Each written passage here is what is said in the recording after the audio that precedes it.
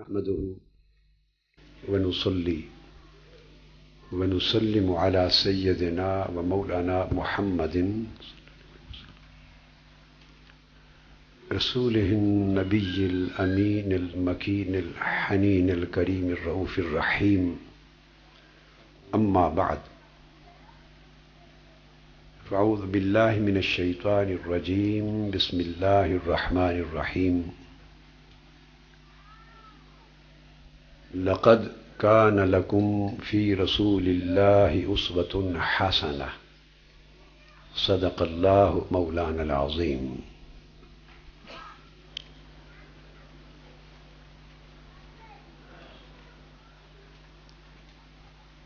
Our honorable chief guest,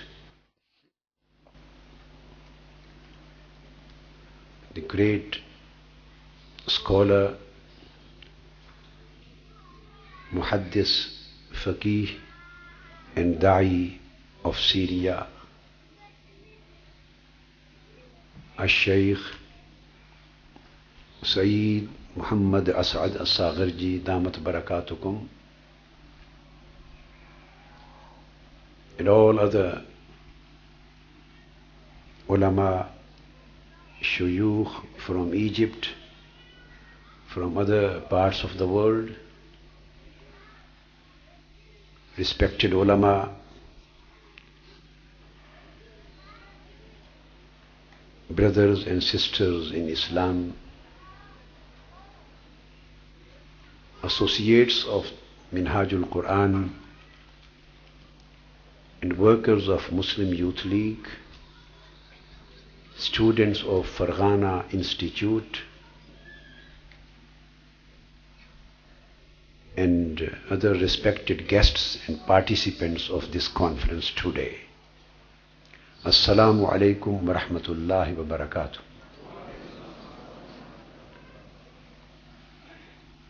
Alhamdulillah, all praise to Almighty Allah, the Creator and Cherisher of the whole world, and our salat and greetings and salutations on Holy Prophet sallallahu ta'ala alayhi wa sallam. The mercy for the whole mankind and all worlds.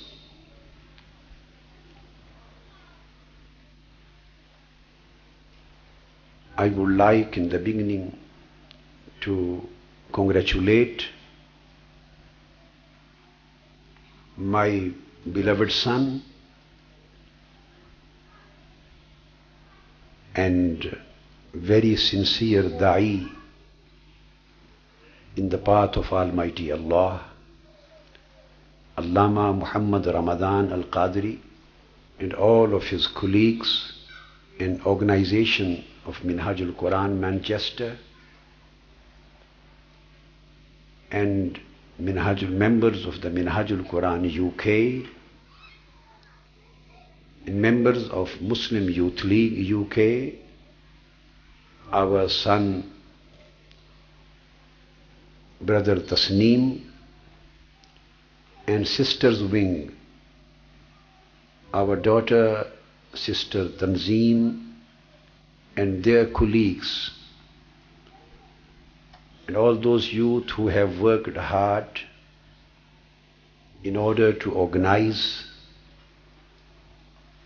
this great event and to make it successful, alhamdulillah ta'ala, which has become successful by the grace of Almighty Allah and blessings of Holy Prophet sallallahu ta'ala alayhi wa sallam. After this formal and cordial congratulation, without spending any time on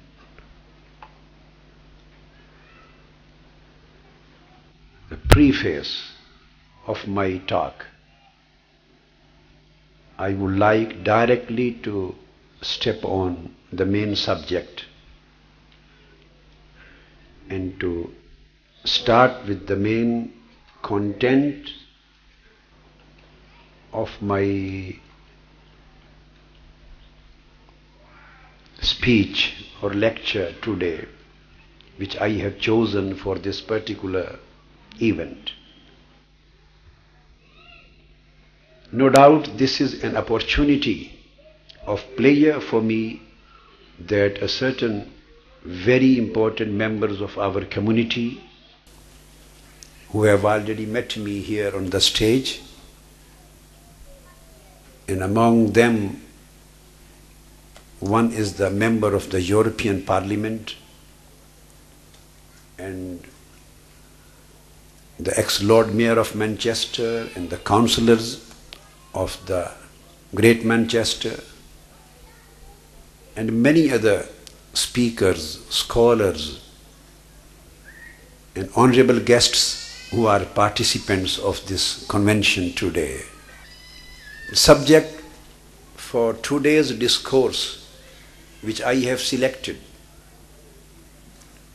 is very interesting. That is not a classical subject in its nature. Because of youth, I have chosen a modern aspect. Today I would like to appreciate and I would like to place a study of Islam in the light of the seerah of Holy Prophet Muhammad sallallahu ta'ala alayhi wa sallam, with special emphasis on those aspects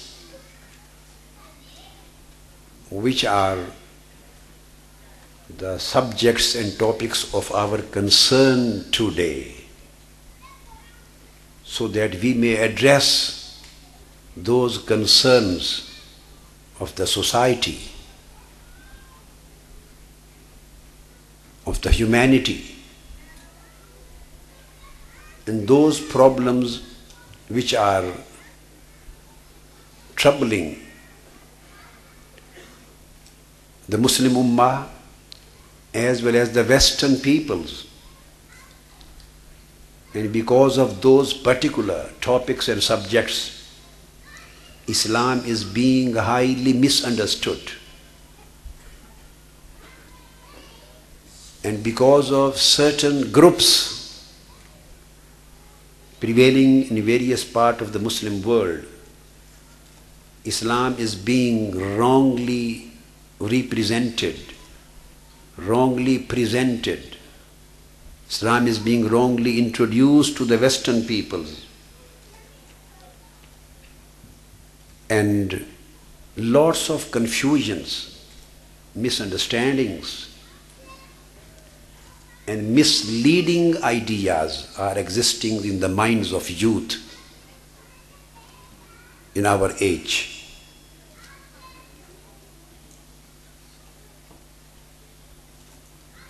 And these topics have become the subjects of discussions all over the world. So I decided to choose some of these aspects and dimensions of Islam or Islamic teachings, which I would like to elaborate, I would like to highlight, I would like to explain and substantiate through evidences of the seerah of Holy Prophet sallallahu alaihi wasallam. I would like to start my discourse from this point,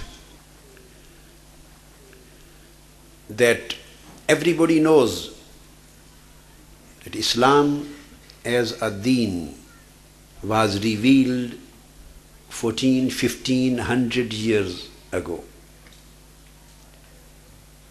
And Holy Prophet Muhammad sallallahu alaihi wasallam was raised as the last prophet and the last messenger for the mankind, again 14 to 1500 years ago. But question is, why still his seerah, his life, his teaching, and the book revealed on him, and the sunnah and the model of conduct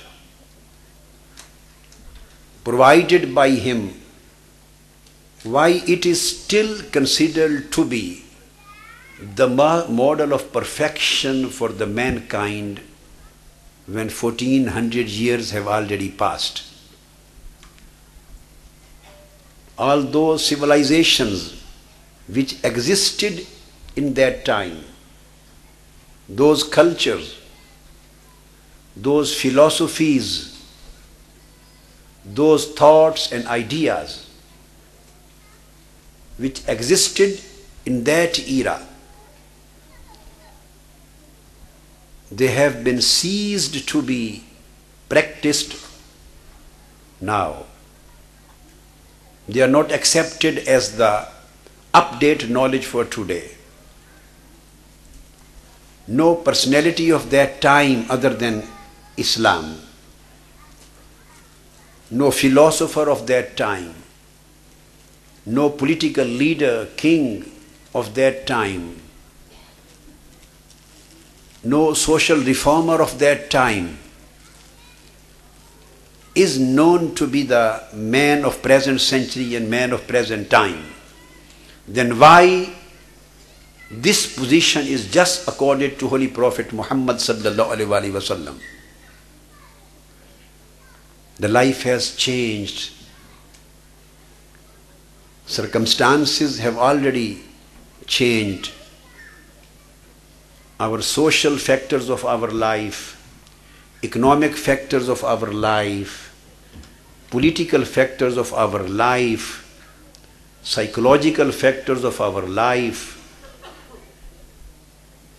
each and every aspect of human life in its individual sphere as well as in its collective sphere, whether it is intellectual or practical, has undergone hundreds and hundreds of stages of changes and alterations.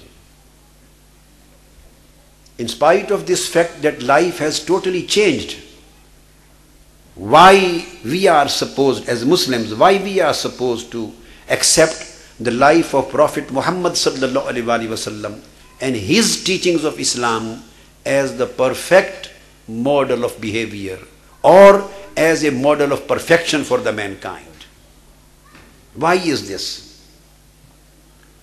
So we have to address this question. Not in a way that we are satisfied, but in a way that those who don't believe in Islam, they should also feel satisfied.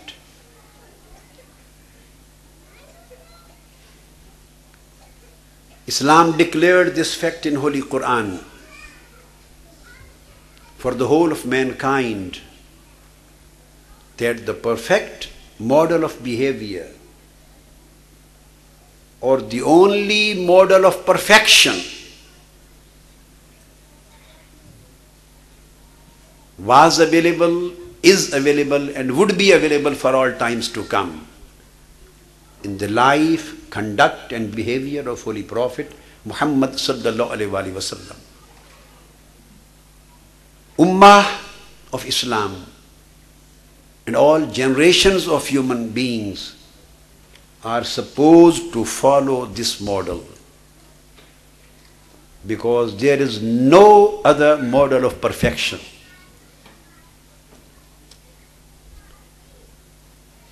which could be followed and which could lead to the destination of success except then the life of Holy Prophet Muhammad sallallahu alaihi wasallam. So in order to answer this question, I would like to take you to that particular age when Holy Prophet sallallahu ta'ala alayhi wasallam was born and he was raised as Allah's messenger.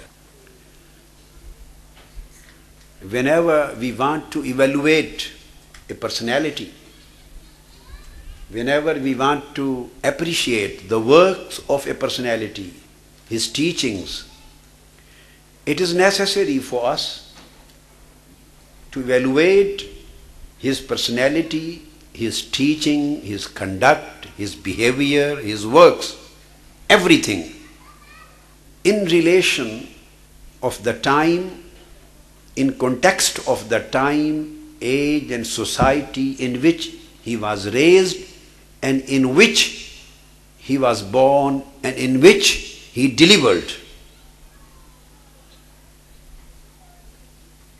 The circumstances which prevailed at the time of the birth of Holy Prophet or at the time of the raising of Holy Prophet sallallahu alaihi wasallam,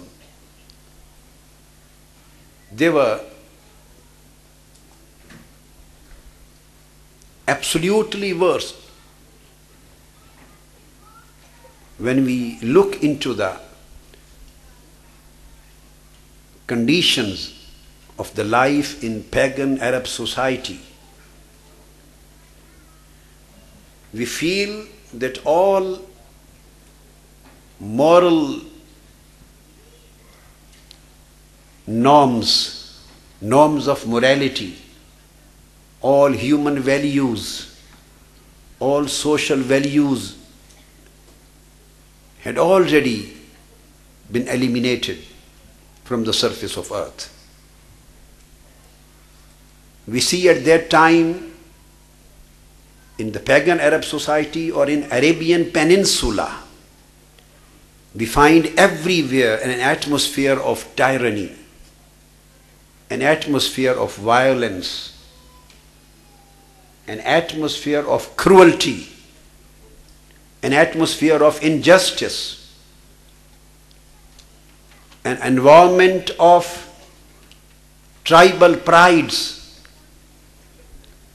environment of collective killings, tribal wars, environment of prejudices, enmities, and an environment of absolute immorality. There was no purity, concept of purity, and no concept of modesty at all. Drinking was the common practice of the people. Dance of the naked women was a common practice of various festivals. The Arabs of that society used to bury their daughters soon after their birth. There was no dignity for any woman, for any girl, for any daughter. Rather, there was no dignity, concept of the dignity of man. There was no concept of equality of human beings. There were thefts, there were killings, and everywhere there were violent behaviors.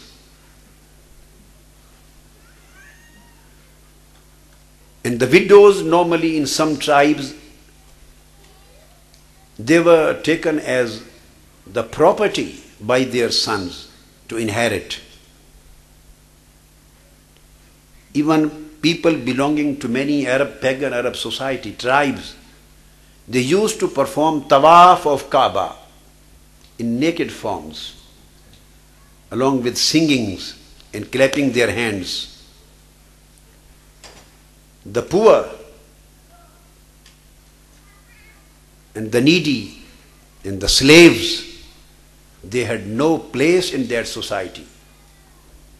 They were totally humiliated. There was no concept of benevolence, no concept of generosity, no concept of truthfulness.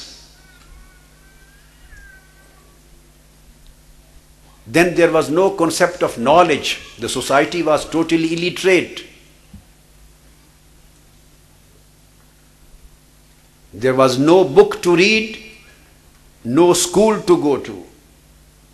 The people of pagan Arab society, they used to hate reading and writing. They used to depend just on their memories, and this was their pride.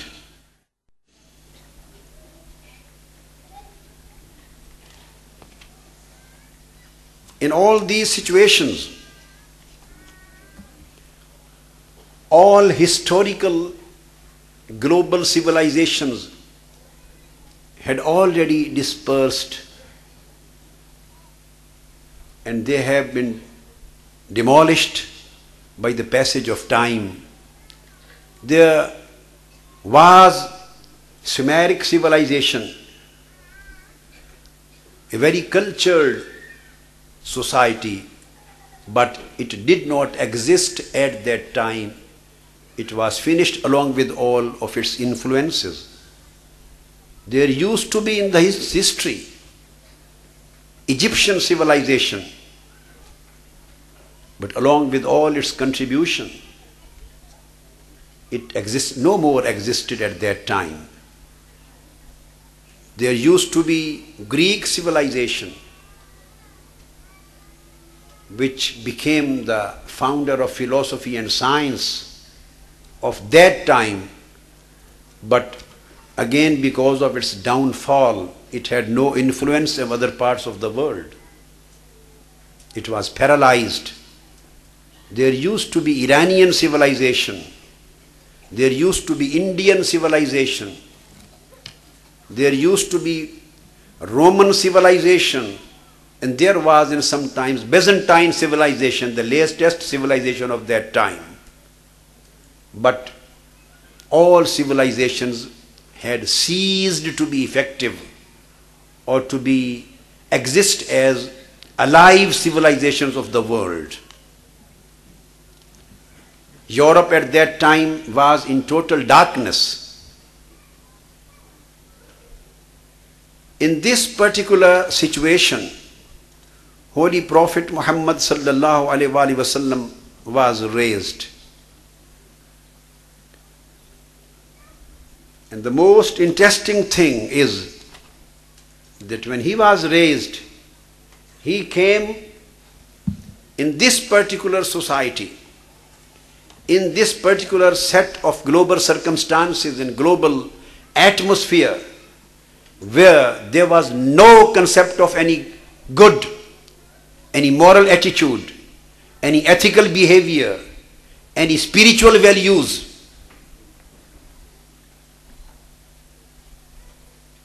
In this particular society, a person who was raised as the messenger of God, a holy person who was raised as the last prophet of Almighty Allah, in that pagan Arab society, consisted of all these bad character. He came, sallallahu ta'ala alayhi wa sallam, and introduced a new civilization to the world. He introduced a new culture to the history of mankind. The new culture in the name of Islam, which was based on his revealed book Quran, and the practical model and conduct given by his personal life, that was known as his Sunnah and Seerah. The culture, new culture which emerged from his teachings, which emerged from his conduct, and it was given the name of Islam. He came with that message. In that particular environment, in that particular atmosphere, where there was no place for knowledge, in a society where there was no place of any good, in a society where there was no place of any moral behavior and any ethical attitude, in a society where there was no place for any truthfulness, no place for any modesty, no place for softness, no place for kindness, no place for soft-heartedness, no place for generosity, no place for good moral, ethical and spiritual manners, no place for pure behavior of human life, no place for human dignity. In this particular society, he was raised and he announced the basic foundations of his culture, of his message, of his deen, of his religion, of his teachings, and the culture which he established, and the culture which he introduced to the mankind,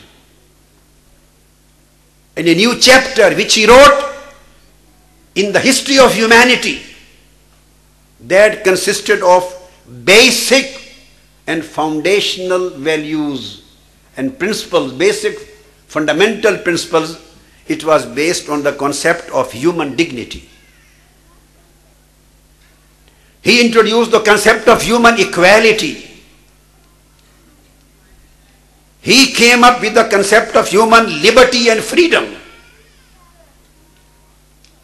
He stood up with the concept of brotherhood and generosity. He came up with the concept of socio-economic justice in the society.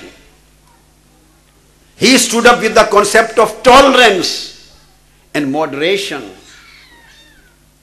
And he stood up with the concept of peace and security. And he started his movement from the message of knowledge.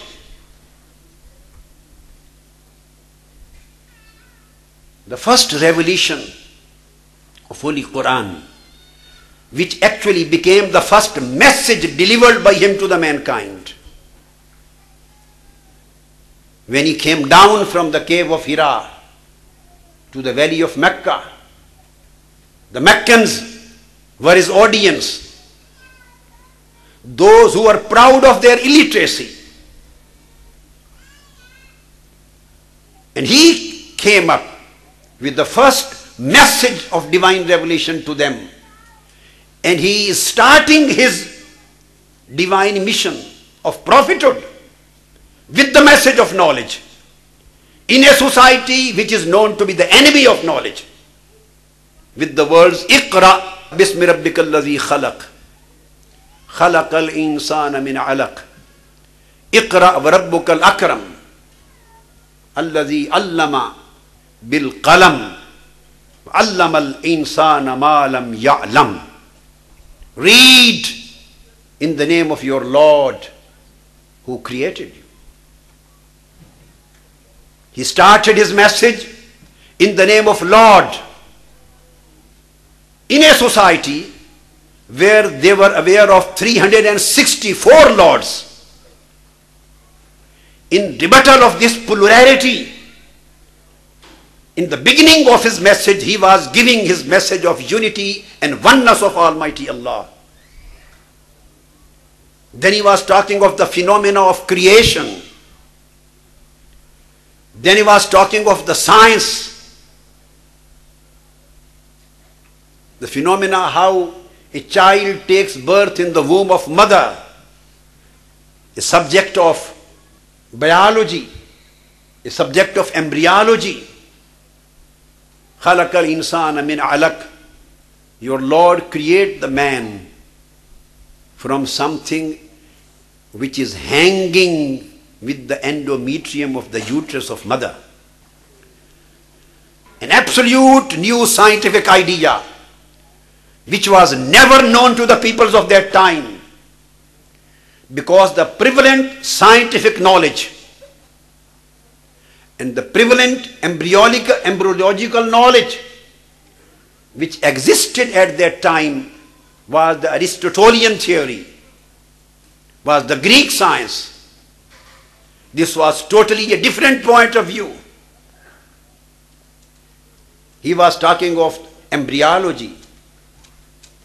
Then he was talking of the greatness of Almighty Allah. Then he was talking of the knowledge and pen Allazi allama bil qalam, knowledge, and the source of knowledge is the pen. Then he was talking of allama al-insana ma lam ya'lam. He was opening all doors and areas of knowledge for the mankind. His first message, which became the beginning of his movement, was the message of knowledge. It means he gave a message that he was going to establish a culture based on the significance of knowledge, based on significance of science, based on significance of philosophy, based on significance of wisdom, based on significance of reasoning, based on significance of intellectual efforts, and based on significance of spiritual connection of the man with his Lord, the Creator. This was his first message, which he was going to build his culture on. An absolutely new thing. Then he was talking about the human dignity in the words, وَلَقَدْ كَرَّمْنَا بَنِي آدَمَ. And we have made the human beings the dignified creature of this world. Then he was talking of human equality in the words, Ya Yuhannas, inna khalaqnakum min dhakarin wa unsa. Ya Yuhannas uttaqu rabbakum alladhi khalaqakum min nafsin wahida. He was talking of unity of mankind. And basing on the unity of mankind, he was talking of equality of mankind. Then he was giving his message of liberty and freedom. Then he was giving his message of brotherhood. He was giving his message of socio-economic justice. Qul amara rabbi bil qist. And he was giving his message of liberty, saying La ikraha fid deen. So in these particular circumstances, Holy Prophet sallallahu alaihi wasallam's announcement was a great breakthrough at that time.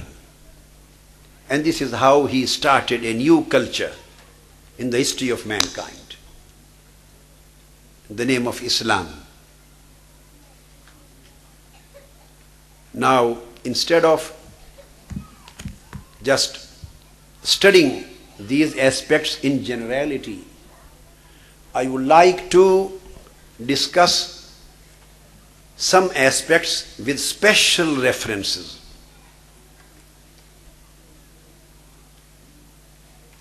And when we come to the special references,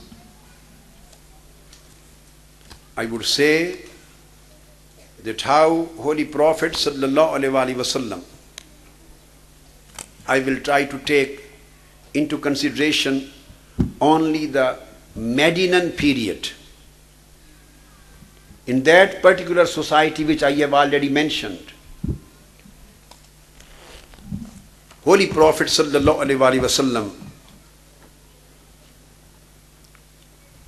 I want to give you more a general picture before coming to the specific aspects. In that particular society and in that particular culture, in human culture, Holy Prophet sallallahu alaihi wasallam is talking of peace.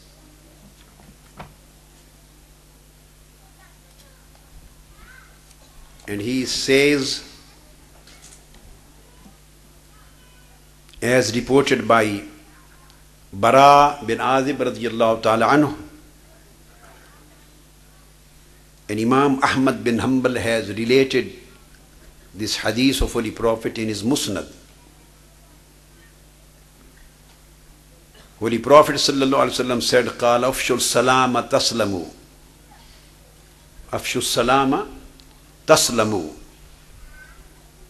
Sayyidina Bara radiyallahu ta'ala anhu reports that Prophet sallallahu alaihi wasallam said, "Spread the peace, you will be in peace."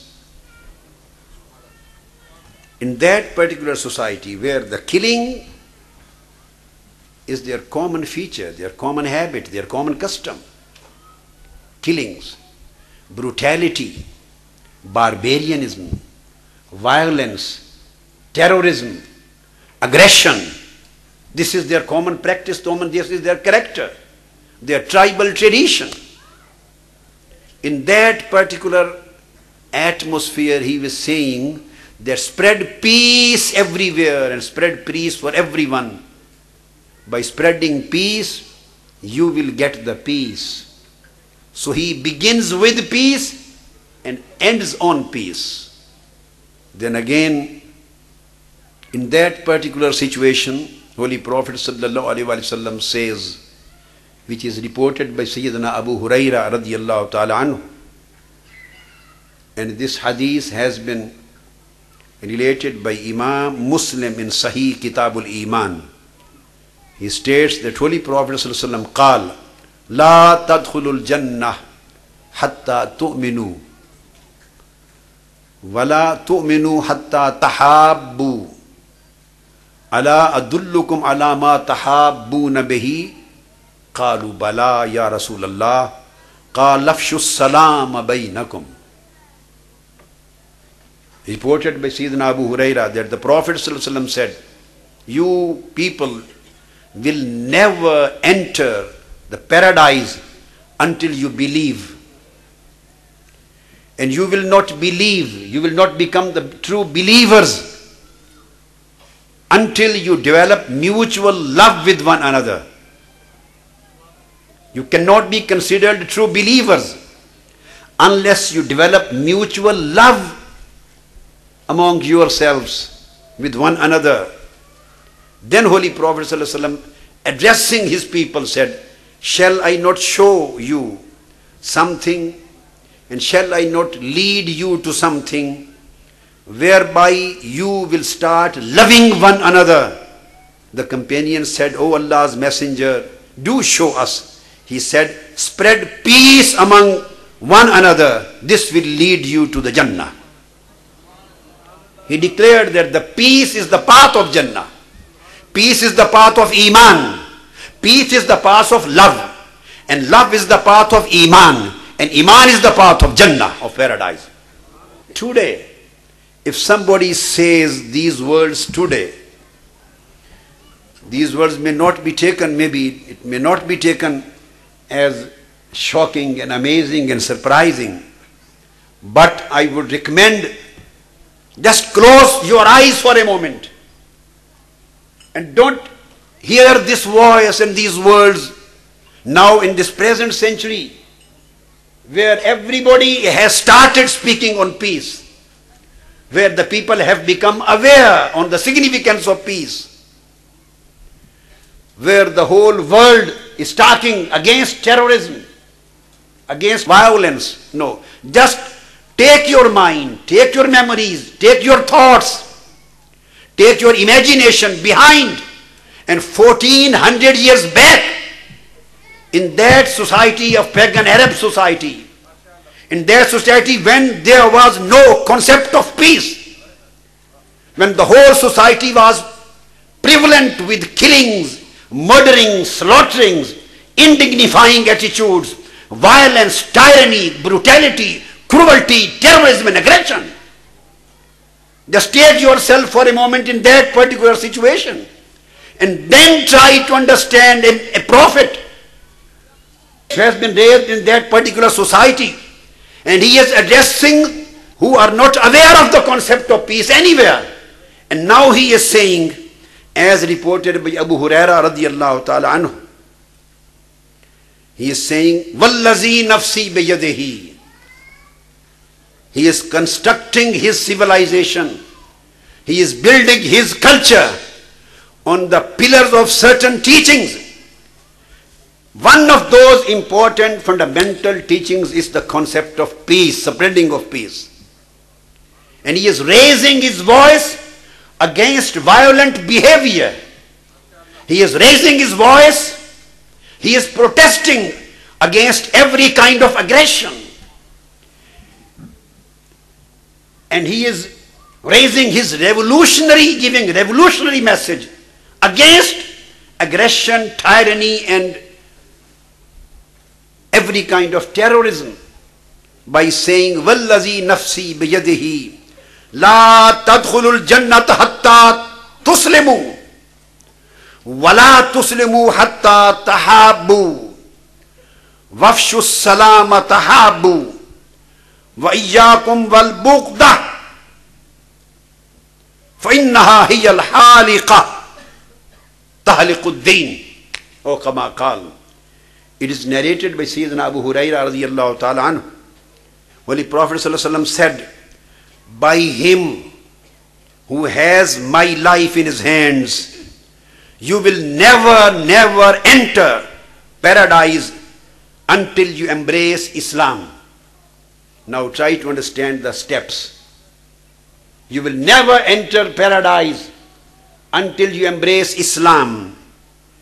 And you will never become a true Muslim until you love each other. A society of hatred. A society which believes in hatred.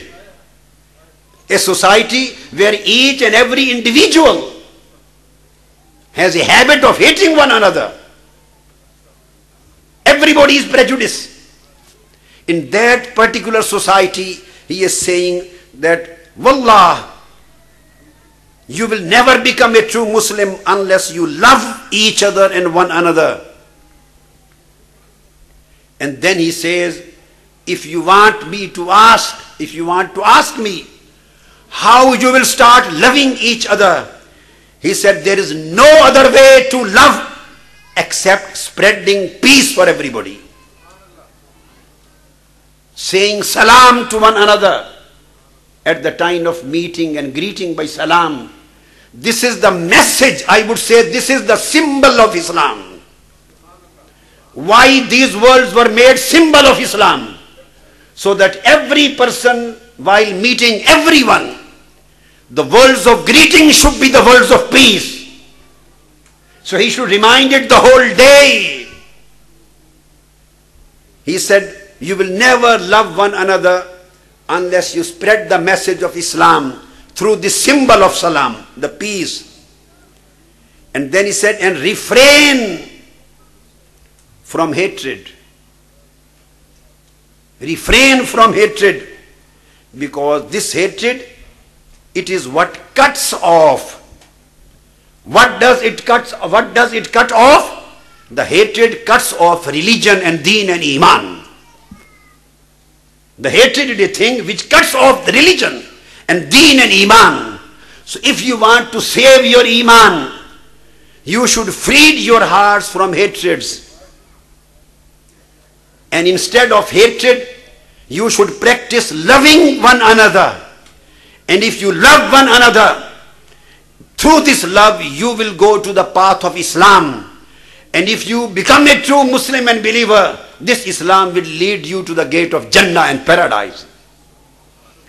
This is the message which Holy Prophet sallallahu alaihi wasallam is giving in that particular society.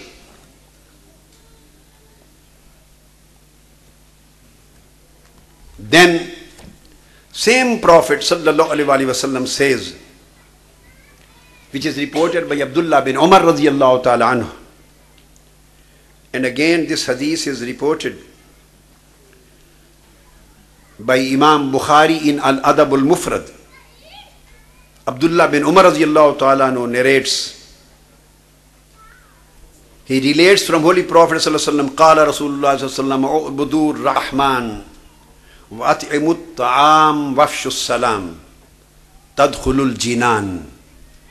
Holy Prophet sallallahu alaihi wasallam said that worship Ar-Rahman. Now he is quoting the name of Almighty Allah with the title of Rahmah, the mercy.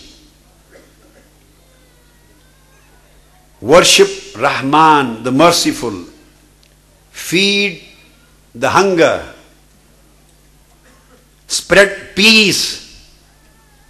And this behavior of your life will take you to enter to paradise. This is what Holy Prophet sallallahu alaihi wasallam stated. Then he says, again reported by Sayyidina Anas radiyallahu ta'ala anhu, Holy Prophet sallallahu alaihi wasallam said, Inna salama ismum min asma'illahi ta'ala wada'ahu Allahu fil ard فَافْشُوا السَّلَامَ بَيْنَكُمْ. This was the crux of his message.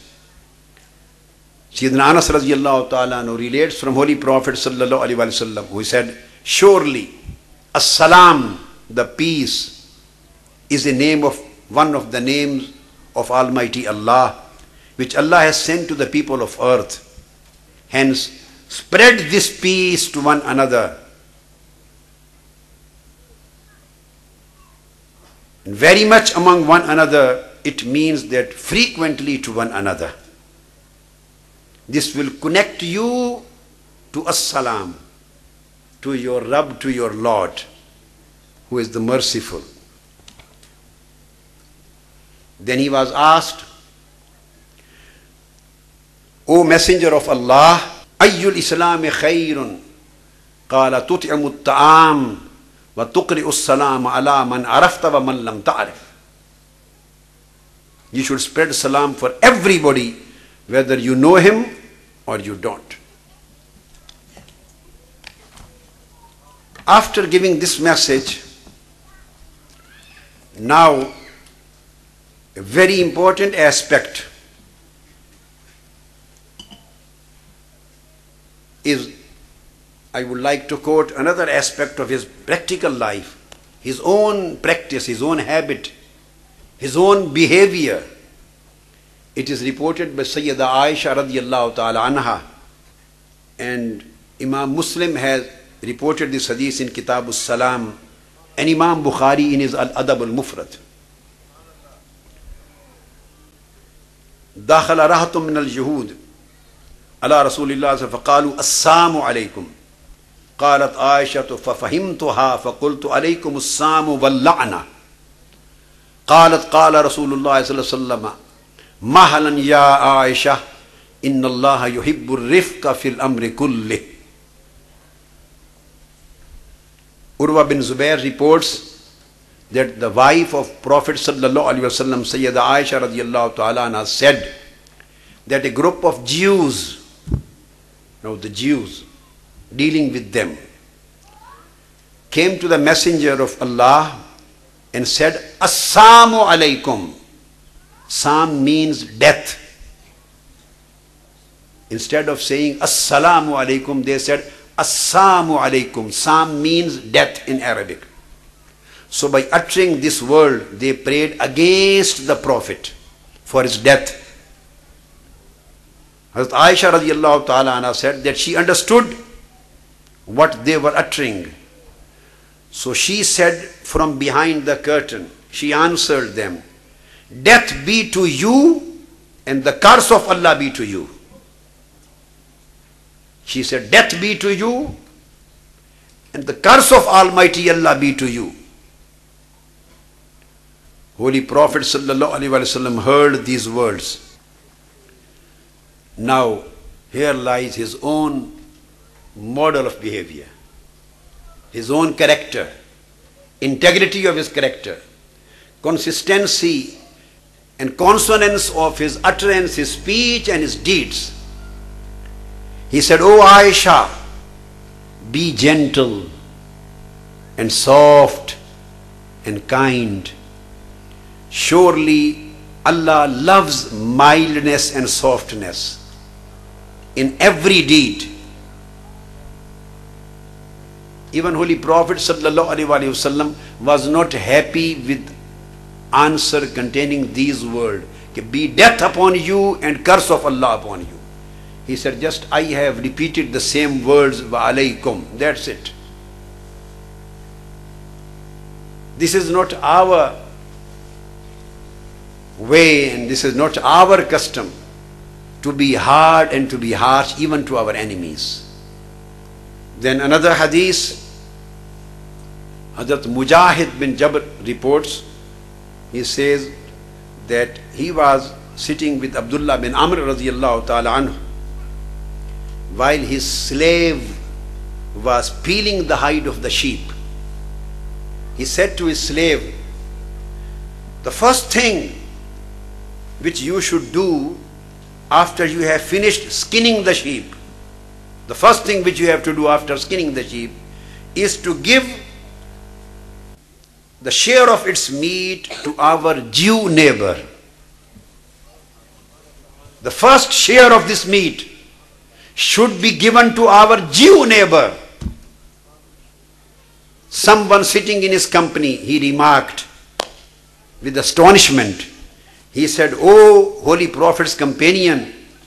And then he said, "Why you will give it to a Jew?" And then he said, "May Allah keep you on the right path." He thought as if this was a wrong thing to do. Abdullah bin Amr radiallahu ta'ala anhu said, "Surely I have heard the Prophet sallallahu alaihi wasallam. He commended the neighbor so forcefully that I thought he might make him an ear. And he did not create any distinction between Muslim or non-Muslim. This is the right of the neighborhood, not based on his religion. That's why, in accordance with the Sunnah and the commandment of our Prophet sallallahu alaihi wasallam, I love to give the first share to my neighbor, irrespective of the fact whether he is a Muslim or a Jew. I have given you some examples just to elaborate that what kind of message was given by Holy Prophet sallallahu alaihi wasallam when he started building up and constructing an era of new civilization and culture in the name of Islam. In that particular society, in that particular global circumstances, in those particular international atmosphere, where there was no place, absolutely no place for these kind of ideas. This was the biggest breakthrough of the history of mankind. This was the biggest moral, ethical, and spiritual and political and social revolution of the history of mankind. He was going to change the direction of the history. He was going to change the direction of the mind of mankind. He was going to change the direction of thoughts of mankind. He was going to change the whole dimension of the history. And he was going to establish a new chapter of the culture, a new chapter of the civilization in the name of Islam. And he was going to bring an end to violence. And he was going to start a new era of peace, security, love and brotherhood through Islam. And unfortunately, this is the Prophet sallallahu alaihi wasallam, and this is his deen of Islam, which is unfortunately most misunderstood in the present world. Misrepresented by the East and misunderstood by the West. Now, I would like to come to the specific references. Holy Prophet sallallahu alaihi wasallam decided to immigrate to Medina. And there is the first pledge of allegiance which takes place in Mina. 12 representatives, delegate of 12 people arrived from Medina. And they had their first pledge of allegiance in the hands of Holy Prophet Muhammad sallallahu alaihi wasallam. And they were thinking to invite him to Medina, to settle in Medina. So this was the first bay'ah, bay'atul uqbatil ula. 12 people from Ansar, from Khazraj, Banu Auf, Banu Salim, Aus and Banu Amr. Time is short, I'm not going to name all the persons. Just, they were sitting at Mina, putting their hands in the hands of Holy Prophet sallallahu alaihi wasallam, and having the pledge of allegiance, declaring their loyalty to Holy Prophet sallallahu alaihi wasallam, and announcing to become his believers and true followers. Now you know, the 12 years behind after the announcement of his prophethood, what was the behaviors of Meccans? How cruel they were to Holy Prophet. how brutal they were to Holy Prophet, how violent they were to Holy Prophet, how aggressive they were to Holy Prophet. Look at their behavior. Look at the history of 12 years. Go look at the scenario of the streets of Mecca, scenario in Taif, scenario when Holy Prophet ﷺ was confined and he was sent to you can say a jail, a confinement of 3 years in Shaykh Abi Talib. Whatever was done with him, what kind of cruel, brutal and violent behavior they had adopted with Holy Prophet ﷺ. But look at the behavior of Prophet Muhammad. Now look at his mental attitude. Look at his priorities. Look at his model of behavior. Look at his way of thinking. Look at his message. Look at his personality. In spite of all these memories, now a delegate has come from Medina to invite him to settle in Medina. And this is the first pledge of allegiance. Holy Prophet ﷺ is teaching them. And he gave them a lecture consisting of 7 fundamental teachings. This was his teaching in the first pledge of allegiance in Mina. He is giving them 7 teachings, basic fundamental teachings, and sending them with the message containing these teachings to Medina. Go, this is my religion, this is my message, this is which I have been raised with, and go and propagate my message to the people of Medina. So what is he saying? He gives his message. Number 1, first step is towards the faith in unity of Almighty Allah. Number 2, he is getting a promise from them that you will never commit any theft. Never commit any theft. Number 3, you will never commit any adultery. Number 4, you will never bury your girls, your daughters, in grave after their birth. Number 5, you will never accuse anyone falsely. There would be no false accusation against anyone. And number 7, whatever I say to you, if it is good, you should obey me. Just imagine. No mentioning of enmity of Meccans. No mentioning of whatever has occurred in the history of the 12 years. And he is just emphasizing towards the spiritual reform, moral reforms and social reforms. This was the message of Holy Prophet, Islam. He is correcting their faith and he is trying to take the moral, social and ethical evils out of their life. He wants to reform their life morally, ethically and spiritually. He wants to finish the wrong, false accusations against one another. He wants to create good social relationships within the society. And he says, next thing, there would be no backbiting against anyone. This was the first package of his teachings, which he gave to the first delegate of Medina, who had their pledge of allegiance in Mina. After that, they became Nuqaba, his representatives. They started spreading his message in Medina, sallallahu alaihi wasallam. And this was the first package of his teachings to Ahl Medina, to the people of Medina.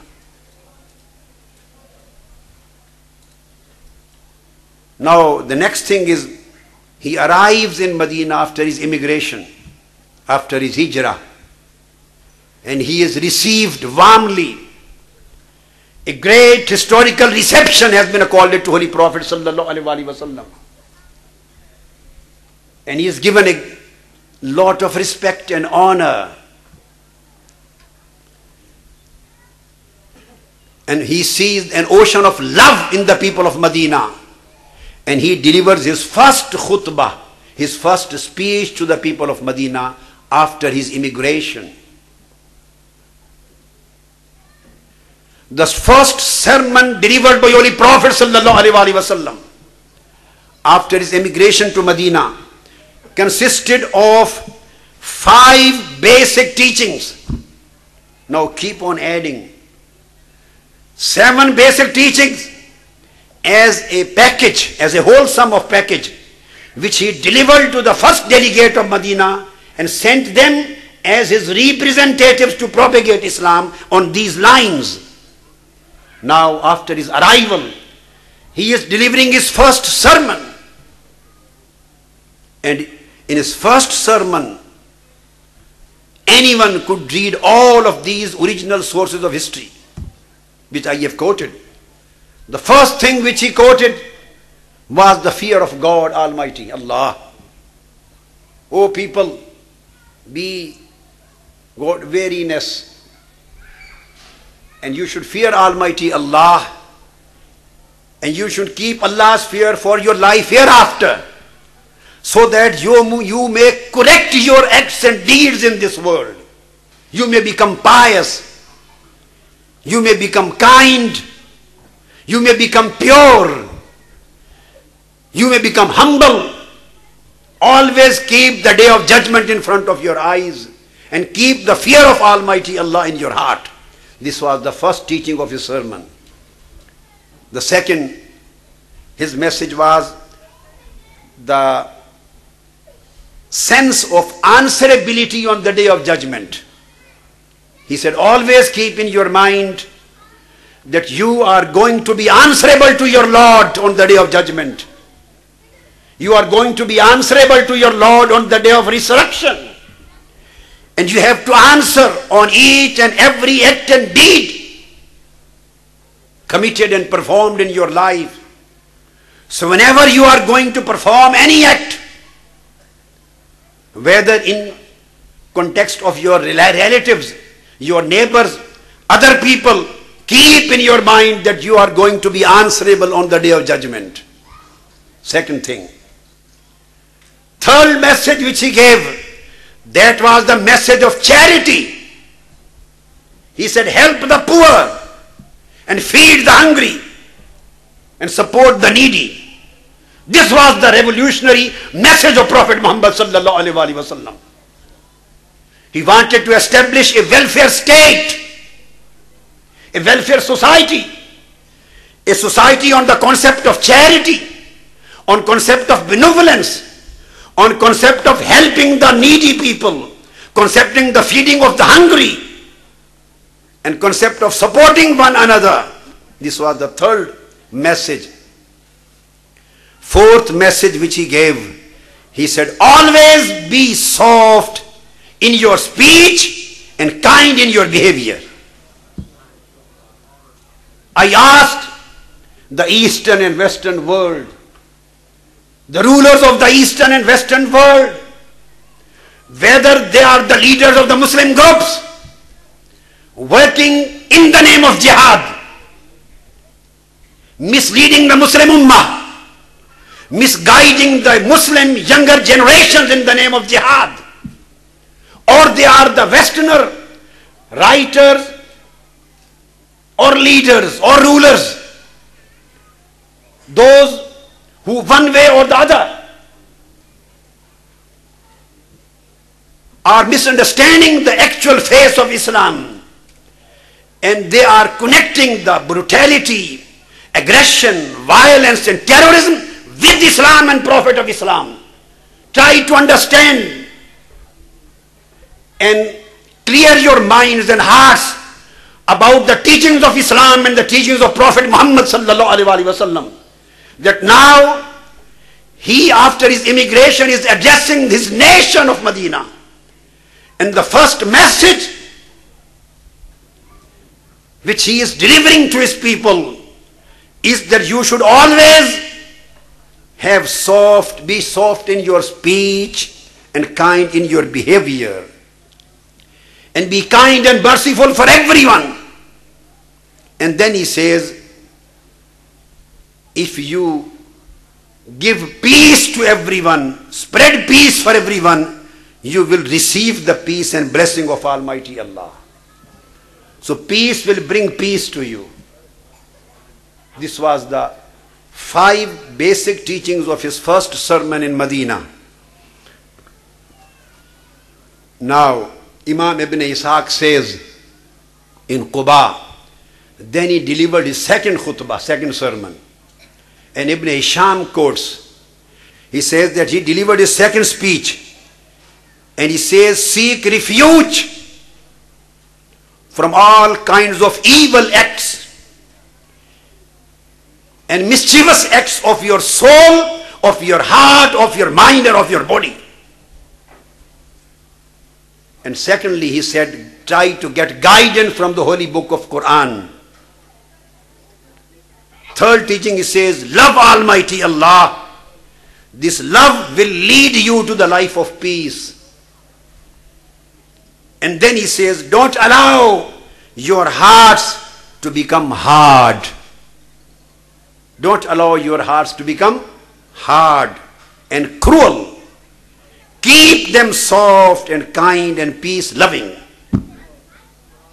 This is the speech being delivered by Prophet Muhammad sallallahu alaihi wasallam as his official sermon in Medina after his immigration.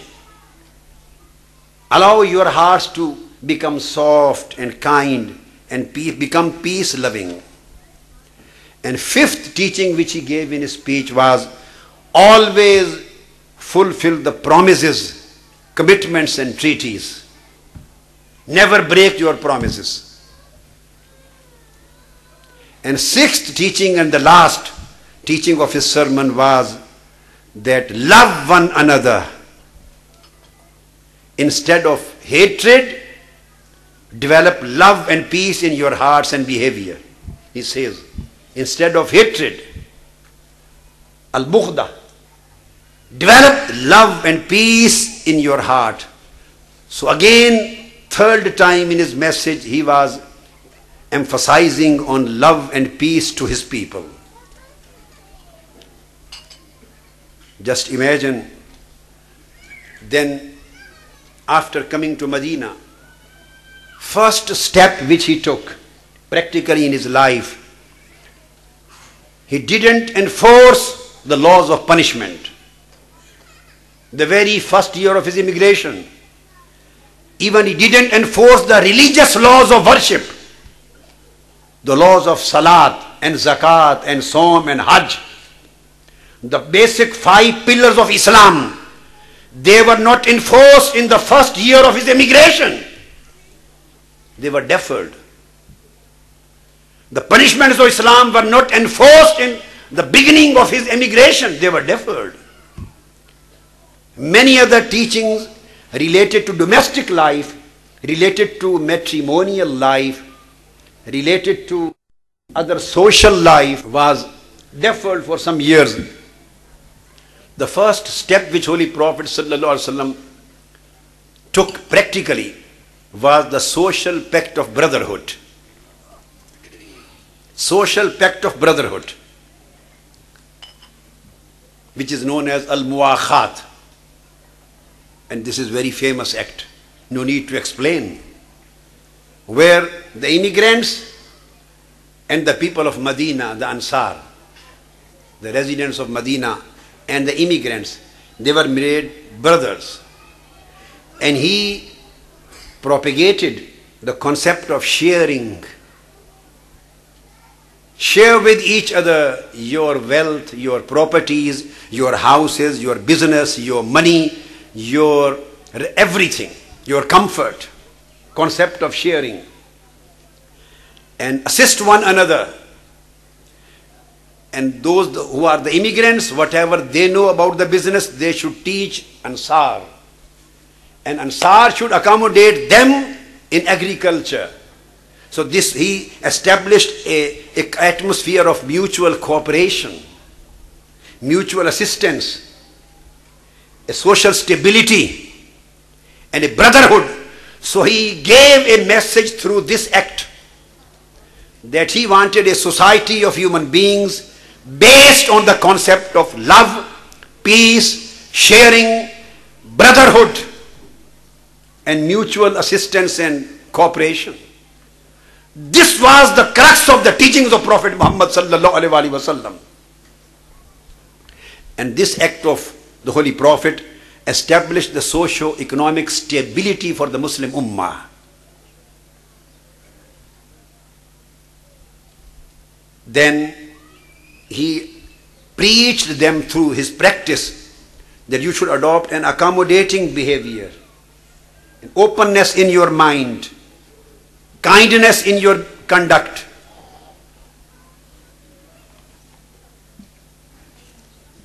These steps were taken in the first year of Holy Prophet, and after that, Holy Prophet sallallahu alaihi wasallam in the same year, he took the second step, and that was a political alliance with the Jews, Christians, and other non-Muslim tribes. A political alliance was established, which finally became the basis of Islamic State. And through this political alliance with Jews and their allied non-Muslim tribes, he wrote down a document which became the first written constitution of the world. First written constitution of the world.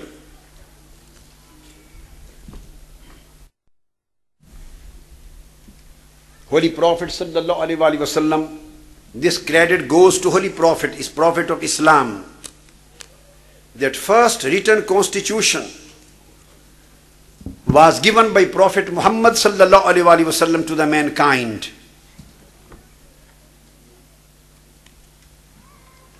At this point, I would like to mention a bit about the history of the development, Western history of the development of Constitution, so that we may understand the significance of the Constitution given by Prophet Muhammad and Islam 1400 years before. You know, in Britain, the constitutional history started in 1100. From the Charter of Liberties, and then King John I, he signed Magna Carta in 1215, which became the first constitutional document of British history, of Britain. And the habeas corpus was the main chapter, main article, main portion of that particular document. Through this, Britain became a constitutional monarchy. 474 years after that, the Bill of Rights was prepared. It was in 1689. And in 1700, the Act of Settlement. And then in 1911, the Parliament Act was passed. This was how the constitutional history of Britain developed. And they reached up to the level of constitution, not written, but unwritten constitution. Now, I would briefly mention the constitutional history of USA. In 1787, the America declared its separation from Britain.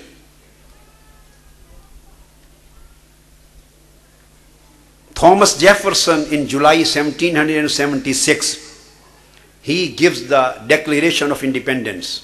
He wrote the Declaration of Independence. Then Constitutional Convention takes place in 1780,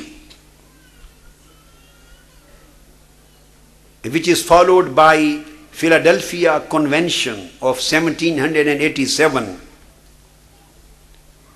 Then the great compromise of American history takes place in constitutional history. And on 17th of September 1787, a constitutional convention finally approved a concept of constitution for USA. In 1865, through 13th Amendment, slavery still existed. And 13th and 14th Amendment, they approved the human rights as a part of the American Constitution. 1868,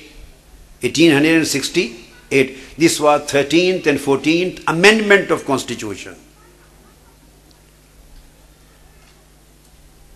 Then 1920, just less than 100 years, in the last century, there was 19th Amendment which removed the gender discrimination from the Constitution.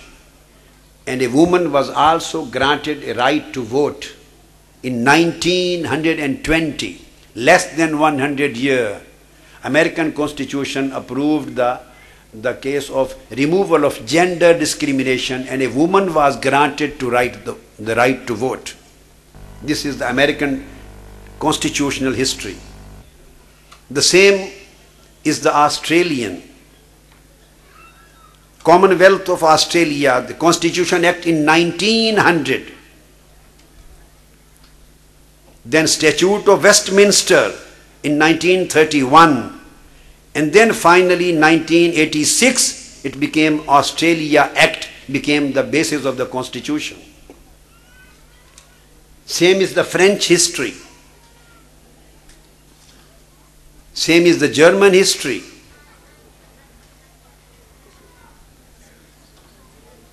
Giving a brief picture of the constitutional development in the Western world, now we come to the constitutional development in Islamic world. All these things which were settled in Western world just within last 100 years or 200 years, they were already written in the constitution of Islam. I'm not talking of Quran and Sunnah. In the written constitution given by Holy Prophet Muhammad sallallahu alaihi wasallam, in the name of Charter of Medina, which was the first written constitution of human history, which was given by Holy Prophet Muhammad sallallahu alaihi wasallam, and this is that constitution of Medina in my hands. I have written on this constitution. This is book written by me. I have analyzed this Charter of Medina, Constitution of Medina, in its constitutional aspect. This constitution consisted of 63 articles, and this was given by Holy Prophet Muhammad sallallahu alaihi wasallam 14 and 1500 years before.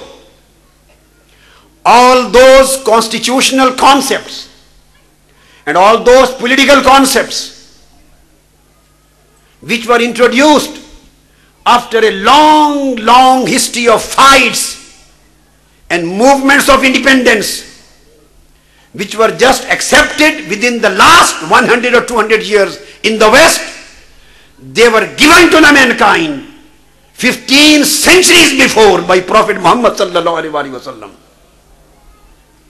when he was giving this constitution to his ummah.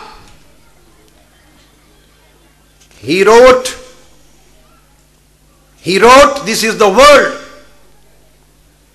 He said, Haza kitabum min Muhammadin Nabiyyi Rasulillah sallallahu alaihi wasallam. This is a constitutional document given by Muhammad, the Prophet and Messenger of God.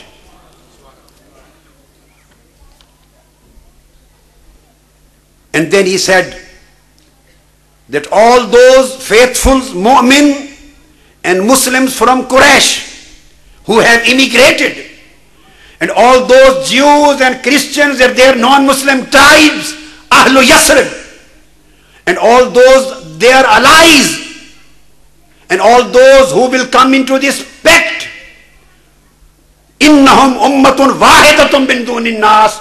Through this document of constitution, I declare that all those communities from today will be known as single nation. He included in the nation of Medina not only the Muslims, the Jews were included in that nation. The Christians, their allies, the non-Muslim tribes, all those communities who became the part and parcel of this constitution of Medina. Holy Prophet declared, Innahum ummatum wahida. They would be known as one nation. And then Holy Prophet sallallahu alaihi wasallam, through this constitution which I will mention, he gave this constitution in a written form. This was a written constitution and not unwritten convention. And through this constitution he provided the concept of devolution of powers. A whole state of Medina was structured, was based and was built up on the concept given by this constitution. And there were three levels of the state. Was the federal level, then provincial level, and then local level. Federal government was formed in Medina. Then all over the country, world, the provincial governments were formed and the governors were appointed and the powers were delegated to the governors in their province. And under every province, the local governments were formed. And a local government system was formed. Over every unit of 10 people, a councillor was appointed. And the councillor was known as Arif. A councillor was known as Arif. And every Arif as a councillor used to represent the unit of 10 people of Medina. And on every unit of 10 Urafa, 10 councillor, then there was a Naqib. Naqib used to be the head of 10 councillors and he was the chief councillor of that local government. And all those Nokaba, they were used to be the members of the assembly of Medina. And he established a practice of consultation. A constitutional assembly was formed. And then a political unity was created in the form of nation. A concept of rule of law was given through Holy Prophet 14 centuries before, when no nation all over the world was aware of the concept of rule of law. The law was just the word of the king. The law was known to be the single speech of the king. There was no concept of law. There was no concept of consultative law. There was no concept of mutual consensus of an assembly. And there was no concept of passing the resolution. And then there was no concept of rule of law. And then there was no concept of legal equality for the citizens. All these concepts were practically introduced and enforced by Prophet Muhammad sallallahu alaihi wasallam in the history of mankind. After that, all local customs were respected and they were provided legality, legal protection, local customs. Then fundamental human rights were granted in this constitution.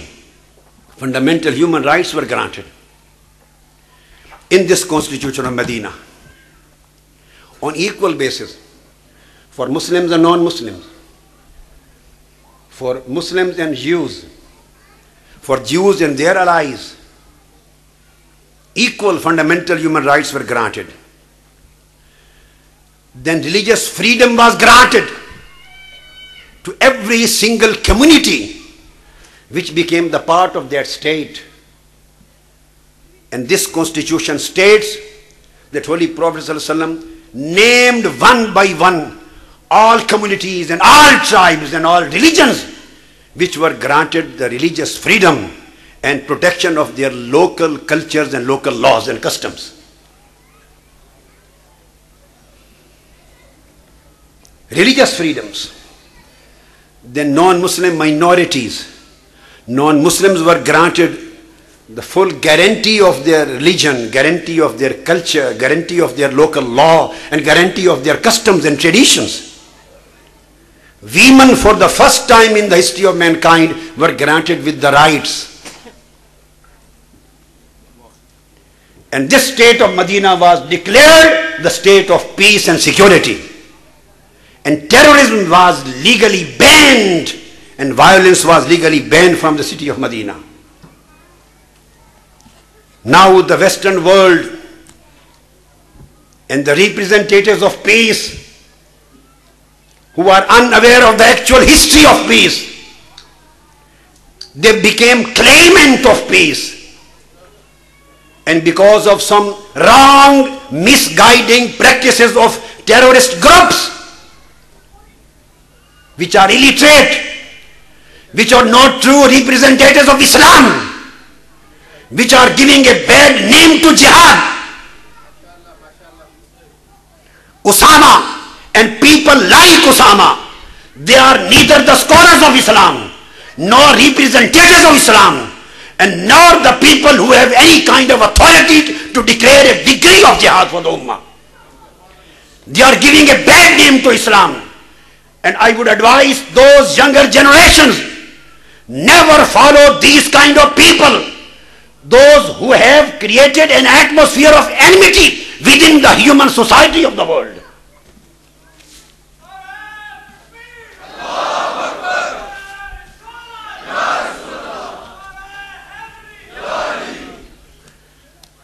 Just see, Holy Prophet named,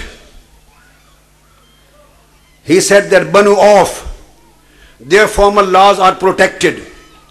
He said Banu Haris, their laws are protected. He said Banu Sa'ida, their laws are protected. He said Banu Najjar, their laws are protected. He said Banu Amr, their laws are protected. He said Banu Aus, their laws are protected. And he said all parts and parcels of this constitutional document, indiscriminately, their local customs, their laws, their religion, their culture, everything has been granted guaranteed protection by this document. And the first time in the history of mankind, I am talking of Article 16 of Charter of Medina, the Constitution of Medina, Article 16, it is in my book. I have given the Arabic text, then English version, and then Urdu version. And the constitutional headings.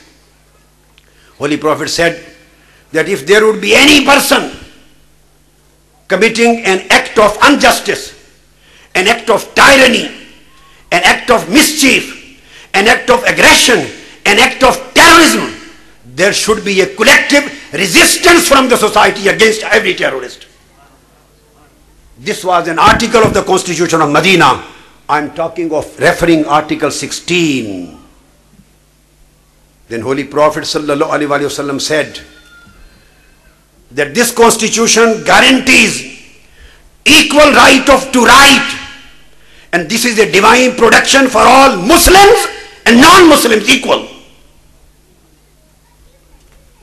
Then Holy Prophet ﷺ, he stated that all non-Muslims, and particularly the Jews and other non-Muslims, their right to protection of life is equal to the right to protection of right of Muslims. There is no discrimination between Muslims and non-Muslims as far as the fundamental rights are concerned. Then Article 30 of Constitution of Medina, Holy Prophet said that guarantee of freedom of religion is being granted both the Muslims and non-Muslims and all the Jews equal basis, on equal basis. Then he said the equality of right is granted to all constituent elements of this document. Then Holy Prophet ﷺ said through this constitution, any act of aggression, any act of killing, and any act of terrorism is being declared as a crime in the state of Islam, in state of Medina. And this Yathrib, the city of Medina, has been declared haram. There can be no killing and no aggression in this city. And Holy Prophet said that everybody is responsible to protect the peace in Article 55. And then Holy Prophet said that all people, Muslims and non-Muslims, they would be enjoying the equal status according to this constitution. And he said the state is responsible to provide protection and security to each and every individual, irrespective of their religion, race and culture. I have given some glimpses of the constitution of Medina given by Holy Prophet sallallahu alaihi wasallam. So on the one hand, Western world is becoming aware of all these constitutional concepts, all these democratic concepts, now 1 or 2 centuries before, whereas all these concepts which were being declared by the Declaration of Human Rights of UN now, they were granted positively and expressly by Prophet Muhammad, Prophet of Islam, 15 centuries before.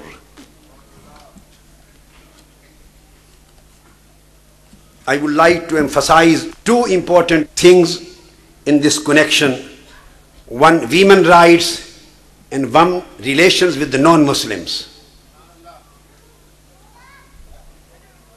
When we talk of women rights, when we talk of gender indiscrimination, talk of gender and sex, it is stated as if Islam believes in discrimination and Islam neglects the rights of women. This is totally a false accusation. And unfortunately, the model given by Taliban, which was never the model of Islam given by Prophet Muhammad in Medina, the model propagated by Osama and his followers, is never the model of Islam given by Prophet Muhammad in the state of Medina. And Prophet of Islam and model of Islam preached in Quran and the Sunnah of Prophet. Unfortunately, but the Western world unfortunately takes their declarations as if they talk of Islam. No, they are talking of their own vision, of their own version. It may be Osama's and Taliban's version, but it cannot be taken as the version of Quran. It cannot be taken as the vision of Islam in Quran given by Prophet Muhammad sallallahu alaihi wasallam. And I have no hesitation in saying these words.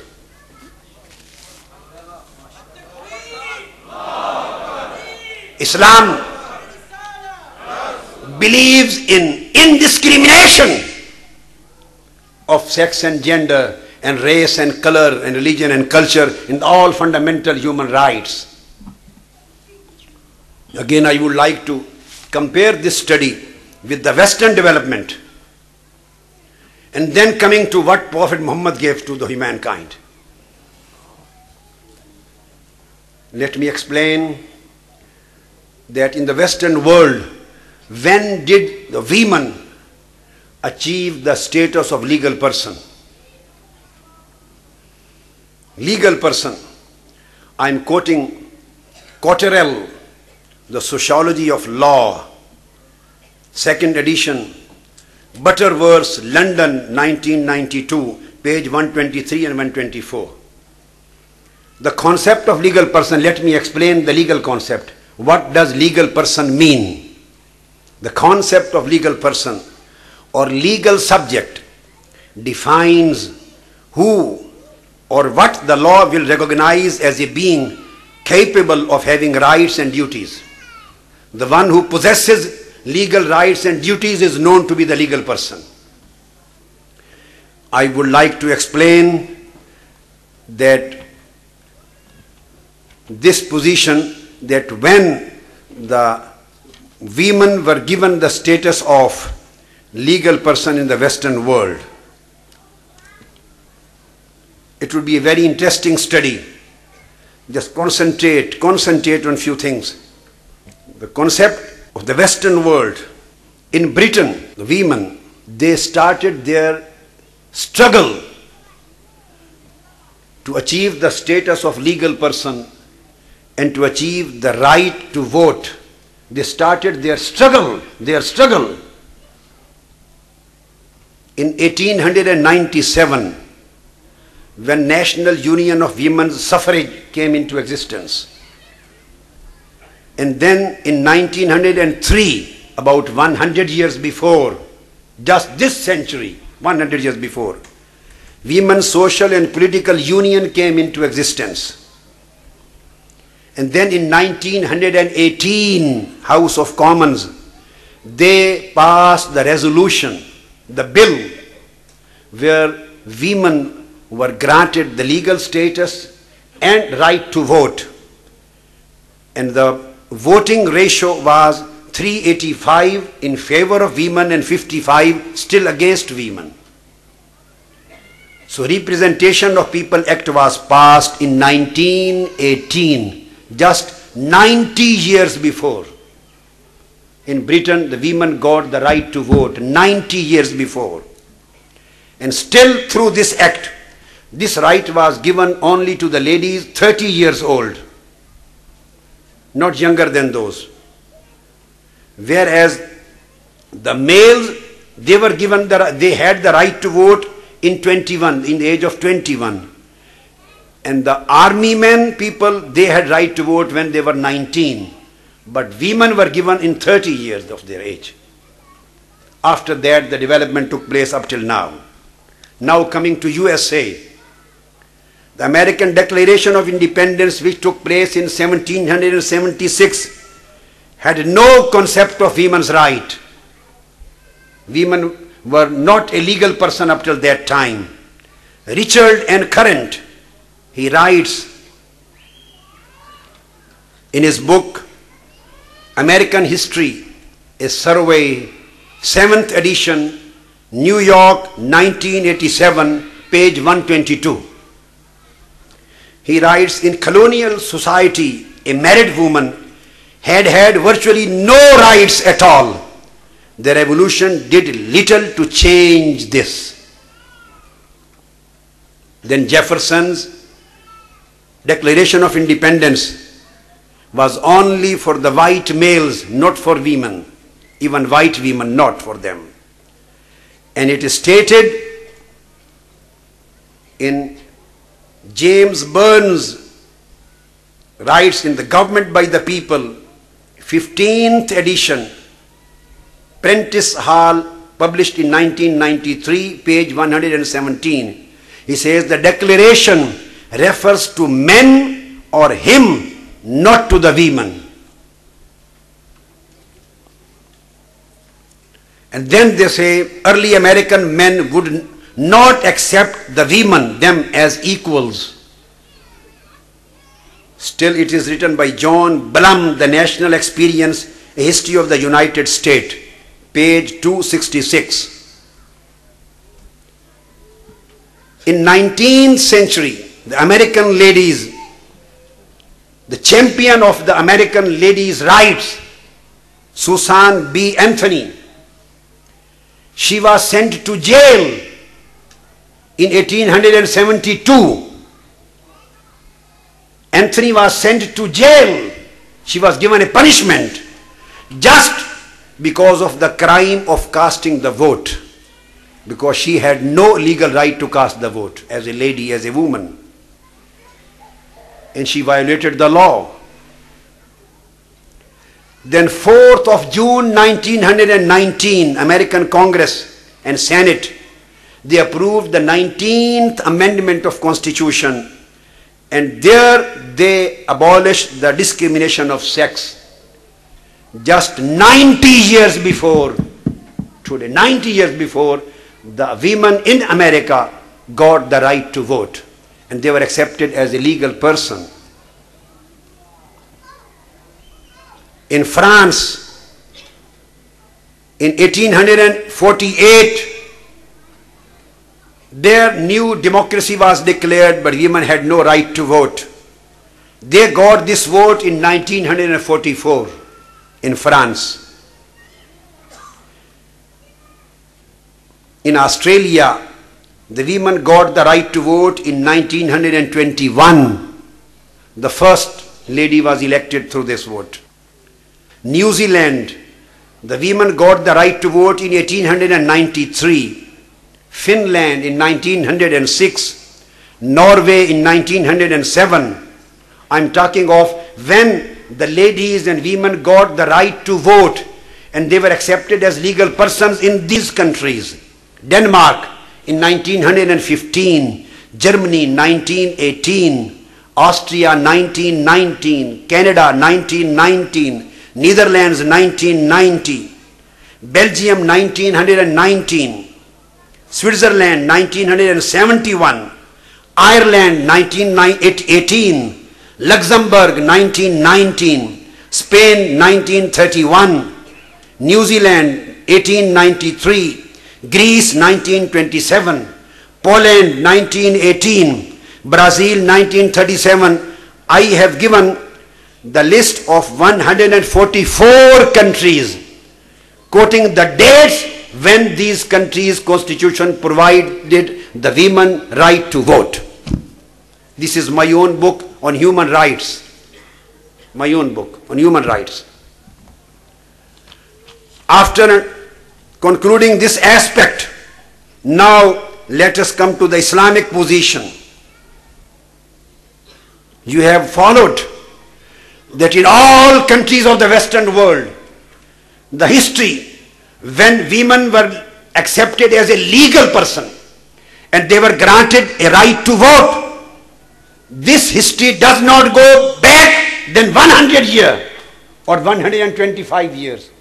Whereas go behind 15 centuries behind, in the period of Prophet Muhammad sallallahu alaihi wasallam, when Quran was revealed on him, and 14 centuries before, Quran and Prophet Muhammad declared the woman as a legal person by the words Ya ayyuhan nabiyyu iza ja'akal mu'minatu yubayyina. Here in this verse, the ladies were declared as a legal person by Holy Quran, and they were given all legal rights. They were given the political rights. While developing the structure of Islamic State, Holy Prophet sallallahu alaihi wasallam appointed some ladies in his governmental structure. What to talk of right to vote? Ladies were appointed as member of the parliament. Ladies were appointed as the officers. Ladies were appointed as the administrators in the administrative structure of state of Medina. Hazrat Shifa bint Abdullah Adawiyah, she was appointed as a judge of accountability court and market administration. Judge of the court. Ladies were appointed as ambassadors, as diplomats. In the period of Sayyidina Usman, Hazrat Kulthum, daughter of Sayyidina Ali, she was sent as a diplomat, as an ambassador to the Queen of Roman Empire. A lady was sent as the ambassador to the Queen of Roman Empire.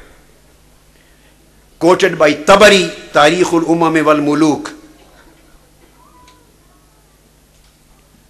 Women were given the offices and responsibilities in military and army services. In military expeditions and defense-related services, they were given the offices. It is quoted in Sahih Bukhari. It is narrated by Anas ibn Malik, when Hazrat Aisha radiyallahu ta'ala anha had been performing the duties in the battle of Uhud. Atiyah says that I participated in 7 battles myself along with other ladies. They were appointed as the military officers in military expeditions. The legal status of women was so much protected and highlighted that in the days of Holy Prophet sallallahu alaihi wasallam, if any woman granted a legal protection to any person in her house, the state was under an obligation to respect that commitment. Hazrat Zainab granted protection to her husband Abul As, and the state accepted this protection. It is quoted in Ibn Hisham.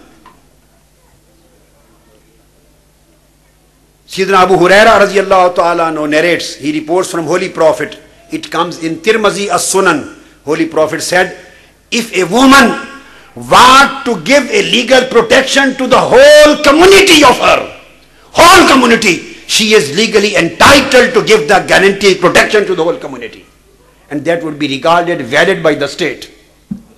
Comes in Tirmizi, As-Sunan, and Musnad Ahmad bin Hanbal. Holy Prophet declared this right of women. Holy Prophet said, again Hazrat Aisha radiyallahu ta'ala anhu reports in Abu Dawood As-Sunan. She says, Holy Prophet ﷺ said that even if a woman wants to provide protection to anyone, it would be absolutely legal and it would be respected by the state of the time. Then the women were granted, they had to play a very pivotal role in Islamic society.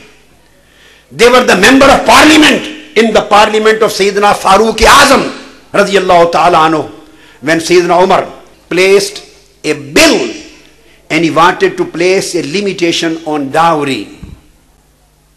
He wanted to limit the dowry. A woman stood up in the parliament of Muhajirin and Ansar and she said, "Oh Umar, Almighty Allah has not fixed any limitation on the dowry, on mahr. Who are you to limit it?" Sayyidina Umar radiyallahu ta'ala anhu asked, "What evidence do you have on your viewpoint?" She said, Almighty Allah says, فَإِنْ آتَيْتُمْ إِحْدَاهُنَّ قِنْطَارًا فَلَا تَأْخُذُوا مِنْهُ شَيْئًا. The word Qintara says there is no limitation on the dowry on al-mahr. How can you fix any limitation? Sayyidina Farooq-e-Azam declared in the parliament, he said that a man, he committed a wrong and a lady gave a right opinion, he withdrew his resolution. This was the constitutional right and the legal status and the political position enjoyed by the women, which was never considered in the Western world just 100 years before, which was granted by Prophet Muhammad sallallahu alaihi wasallam to the ladies, to the women 15 centuries before. And as far as their pivotal and influential role and their participation in the society is concerned, you should know that Aisha radiyallahu ta'ala anha, she was a great muhaddis. She was a specialist of law, a specialist of jurisprudence, a specialist of history, a specialist of poetry, a specialist of literature, and specialist of astronomy. This was the level of knowledge given to the women at that time. Holy Prophet gave it. Sukaina, daughter of Sayyidina Imam Hussain, who was in Karbala, she was an expert on literature and poetry. Hamza bin Ziyada, Aisha al-Ba'uniyah, Maimuna bin Saad, all of these were expert on poetry, literature and various fields of knowledge. Fakhrun Nasa, Sayyida Shahida, and she died in 5th Hijri, in the period of Holy Prophet ﷺ. She was expert on literature, on the history, and she was a teacher. And Fatima bint Ali Zainul Abidin, bin Ali bin Hussain bin Hamza, another. She was expert on fiqh al-Hanbali. Or lot of Aimma received the ijaza of Sunan ad-Darmi from her. She was teacher of many Aimma of Hadith. Hazrat Rabia, Imam Hassan Basri received from her. Fatima bin Qais, Asma bint Abi Bakr, Salma bin Qais, Zainab bin Abi Salama, Kulsum bin Uqba, Safiya bint Abdul Muttalib, Sayyida Sharifa Fatima. She was governor of Yaman, Sana and Najran. Sayyida Fatima, she was governor of Yaman, Sana and Najran. Shifa bint Abdullah Makhzumiyya, I have quoted, she was the judge of accountability court in the days of Sayyidina Umar. Sayyida Hanifa, she was niece of Sultan Salahuddin Ayyubi, and she was the governor of Halb. Governor of Halb. And there were more than 80 ladies. Imam Ibn Asakir received ijaz of hadith from them. And then there were many other ladies expert in various other fields. having their own positions. They were granted this. They had legal rights. Holy Prophet and Quran and Islam provided them with economic rights. They had right to do business.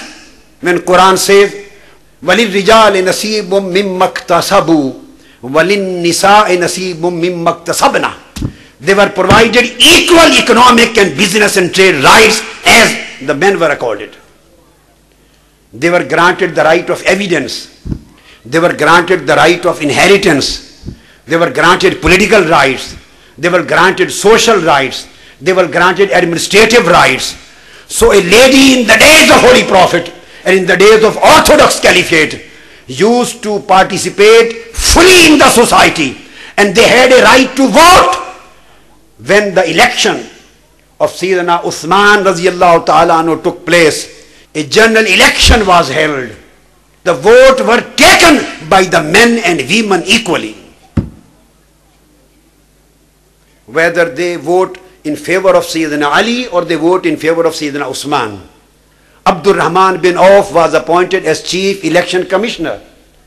So on the basis of majority vote, Sayyidina Uthman was appointed as Khalifa. So in that election, it is categorically mentioned in our books, authorities, that the women had also voted in favor of Ali and in favor of Uthman. So they had right to vote. That's why they were sitting in the parliament. This was the concept. And now coming to the Islamic Muslims' relations to non-Muslims, which is again misunderstood. These are the positions enjoyed by Prophet Muhammad sallallahu alaihi wasallam, and these are the fundamental teachings of Islam, and these are the main features and characteristics of Islamic teachings, and the model of the behavior of Prophet Muhammad, which has made him everlasting model of perfection for the humanity. In spite of this fact that mankind has achieved a lot of advancement, but the more advancement would be achieved by the human thought, the mankind and human thought would never be able to cross the limit which has been fixed by the character and teaching of Prophet Muhammad sallallahu alaihi wasallam. Talking on the subject of the Muslims' relations with non-Muslims, although everywhere the Muslims were the rulers and non-Muslims in those days used to be the minorities, but just try to understand the teachings of Prophet Muhammad sallallahu alaihi wasallam before blaming anything. It is narrated in Hadith, Sunan Abi Dawood, and Hadith number is 3052. Holy Prophet sallallahu alaihi wasallam said, "Be aware of this fact. If anybody performs any act of violence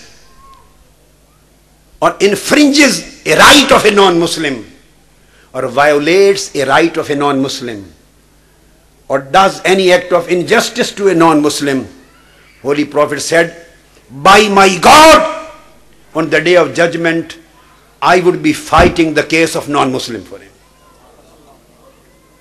I would be his lawyer." Holy Prophet said, "I would be his counsel and lawyer.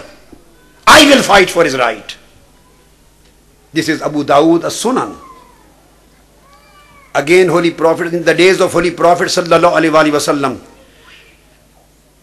a Muslim, for certain reasons, he killed a person of Ahlul Kitab, a man who was a Jew or a Christian. He was killed by a Muslim. فَرُفِيَ الْأَمْرُ إِلَى النَّبِيِّ صَلَّى اللَّهُ عَلَيْهِ وَسَلَّمَ فَقَالَ رَسُولُ اللَّهِ أَنَا أَحَقُّ بَنْ أَوْفَى بِذِمَّتِهِ ثُمَّ أَمَرَ بِهِ فَقَتَلَهُ.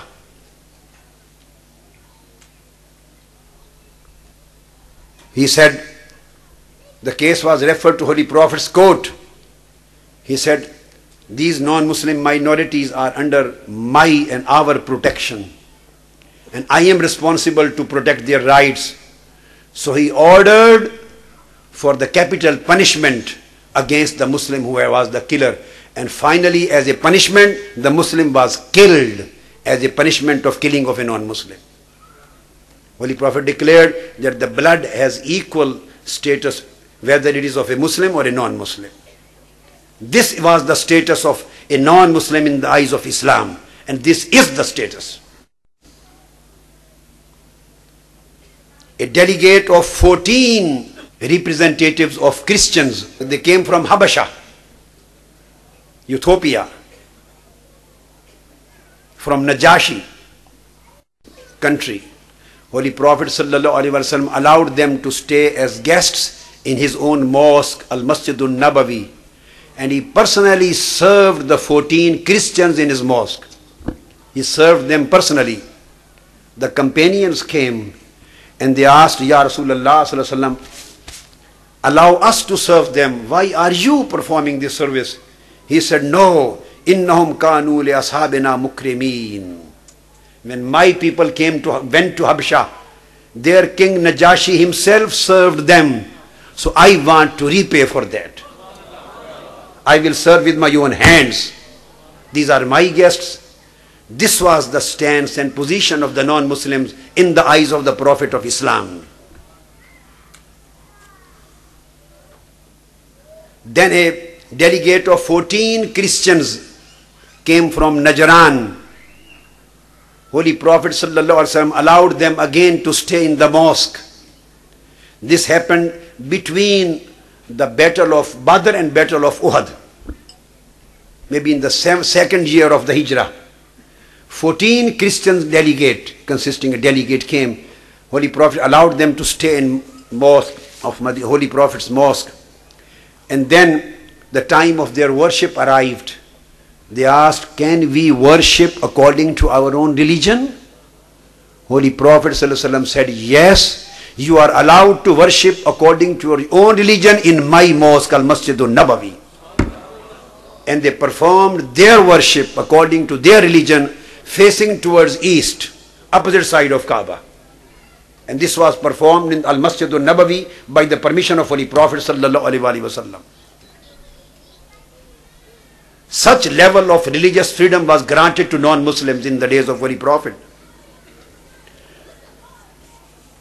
I would like to take you to the day of conquest of Makkah.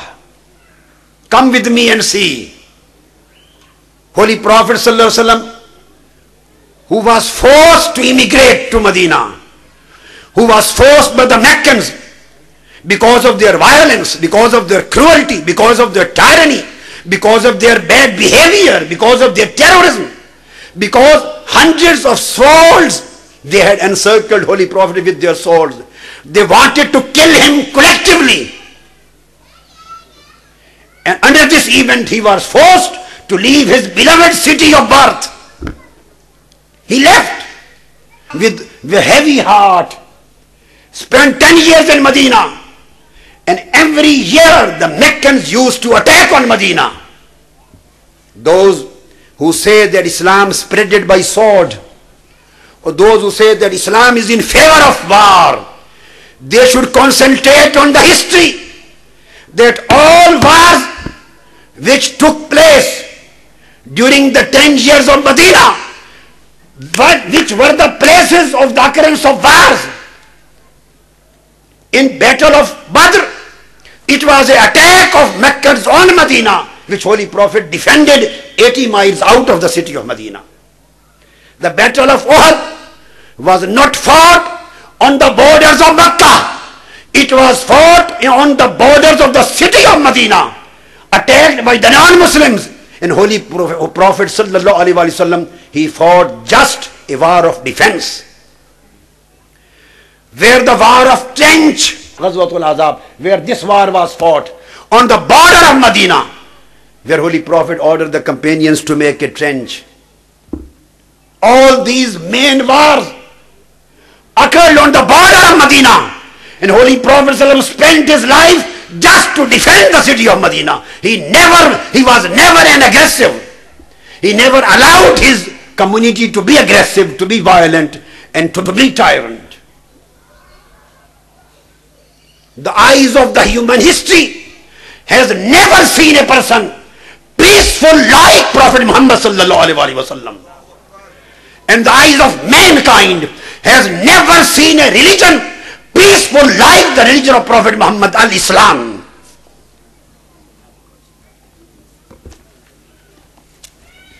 So in these conditions, when Holy Prophet enters in Makkah as a conqueror, in the conquest of Makkah, he was a conqueror today. And the Meccans had already surrendered in front of him. There were 10,000 military people with him, 10,000. And there was a complete surrender without any blood shed. Makkah was taken over, was captured. Now the Meccan non-Muslims, they were shivering, trembling. And they had a fear that every person of them would be killed, would be slaughtered, would be murdered as a revenge of that day when Prophet Muhammad was pushed out from the city of Makkah. Holy Prophet sallallahu alaihi wasallam, let our lives be sacrificed on the personality of Prophet Muhammad sallallahu alaihi wasallam. Oh Ya Rasulullah. He stood in front of the gate of Kaaba and he delivered his lecture. And he asked, "Oh people of Makkah, what do you expect? What kind of behavior do you expect from me today?" Everybody was silent. They were feeling no courage to say a single word. And they were thinking, one of the companions stood up and he said, "Al-yawma yawmul malhama." This day is the day of killing. We want to take revenge from each and every individual who had been committing violence of Prophet Muhammad and our families. Holy Prophet ﷺ became angry and he answered with loud voice. He said, "No, al-yawma yawmul marhama. This day is the day of mercy and forgiveness. This is the day of mercy and forgiveness. Look at the great character of Prophet Muhammad. Look at the great model of perfection given by the merciful behavior of Prophet Muhammad. Look at the peaceful behavior of Prophet Muhammad. Look at the peaceful message of Prophet Muhammad. Look at the loving message of Islam." He said, "This day is the day of mercy and forgiveness." Then he said, "La tasriba alaykum al-yawm. Izhabu fa'antum tulaka." All of you, O Meccans, today there is no revenge on you. All of you are liberated. Go, you are free. You are free. At that time, the biggest enemy of Prophet Muhammad sallallahu alaihi wasallam at that time was Abu Sufyan and his two sons. Holy Prophet sallallahu alaihi wasallam declared the house of the biggest enemy, Abu Sufyan and two sons, the house of Aman. He said, whosoever will enter his house, he will also get Aman and security. This was his generosity. This was his kindness. Then the sons of Abu Lahab,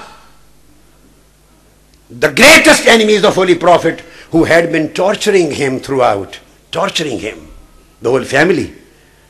His two sons, under the fear of being killed, they ran away, and they were hiding under the covering of Kaaba, under the curtains of Kaaba, covering of Kaaba, and they were fearing as if they would be killed.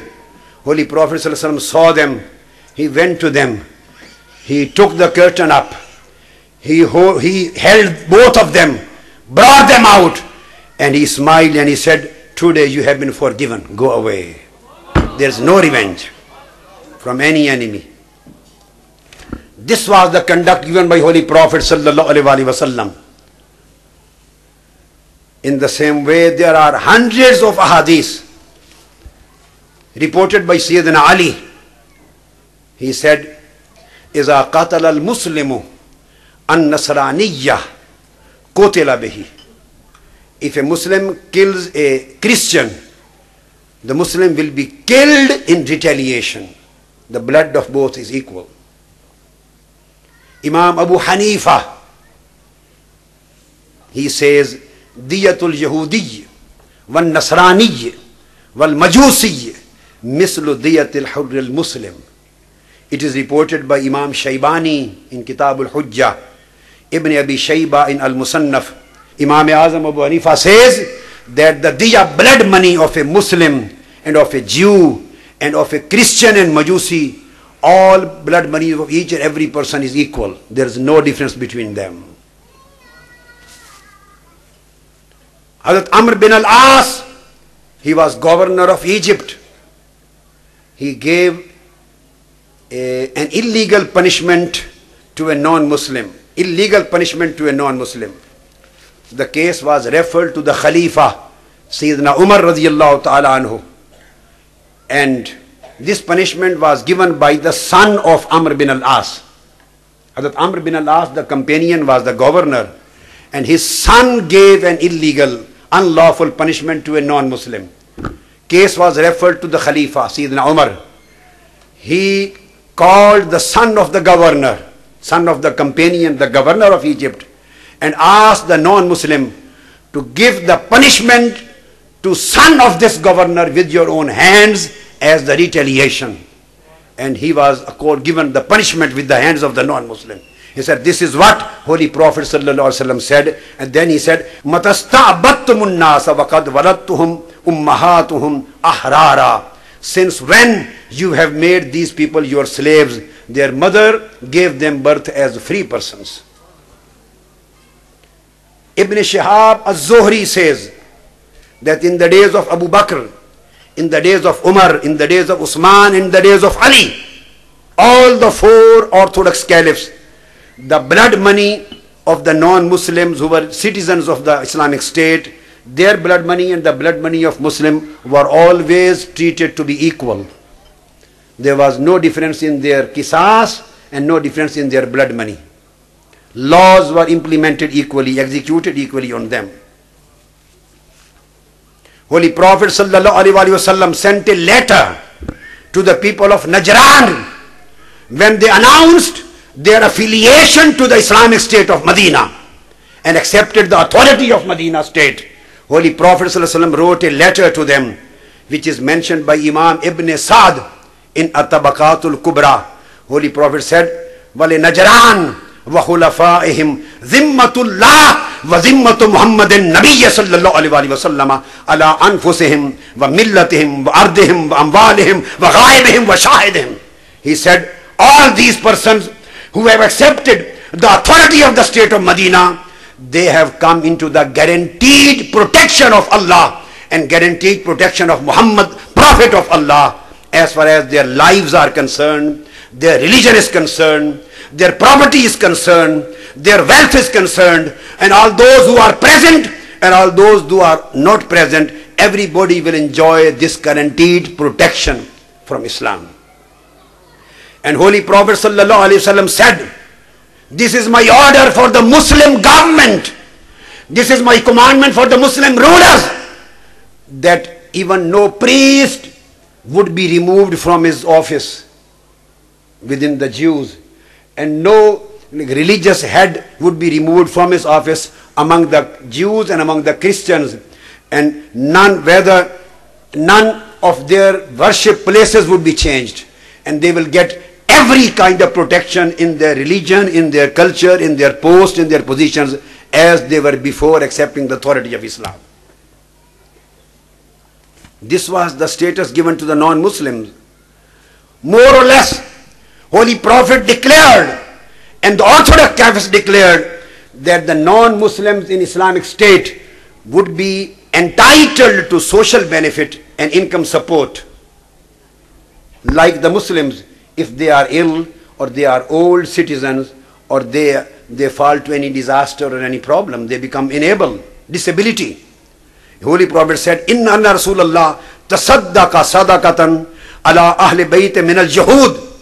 Holy Prophet is stated by Sayyid bin Musayyab, that Holy Prophet sallallahu alaihi wasallam sent sadaqah, charity, to a family of Yahud, Jews. And he said, in Medina, all people of Medina, they still used to give charity to that house.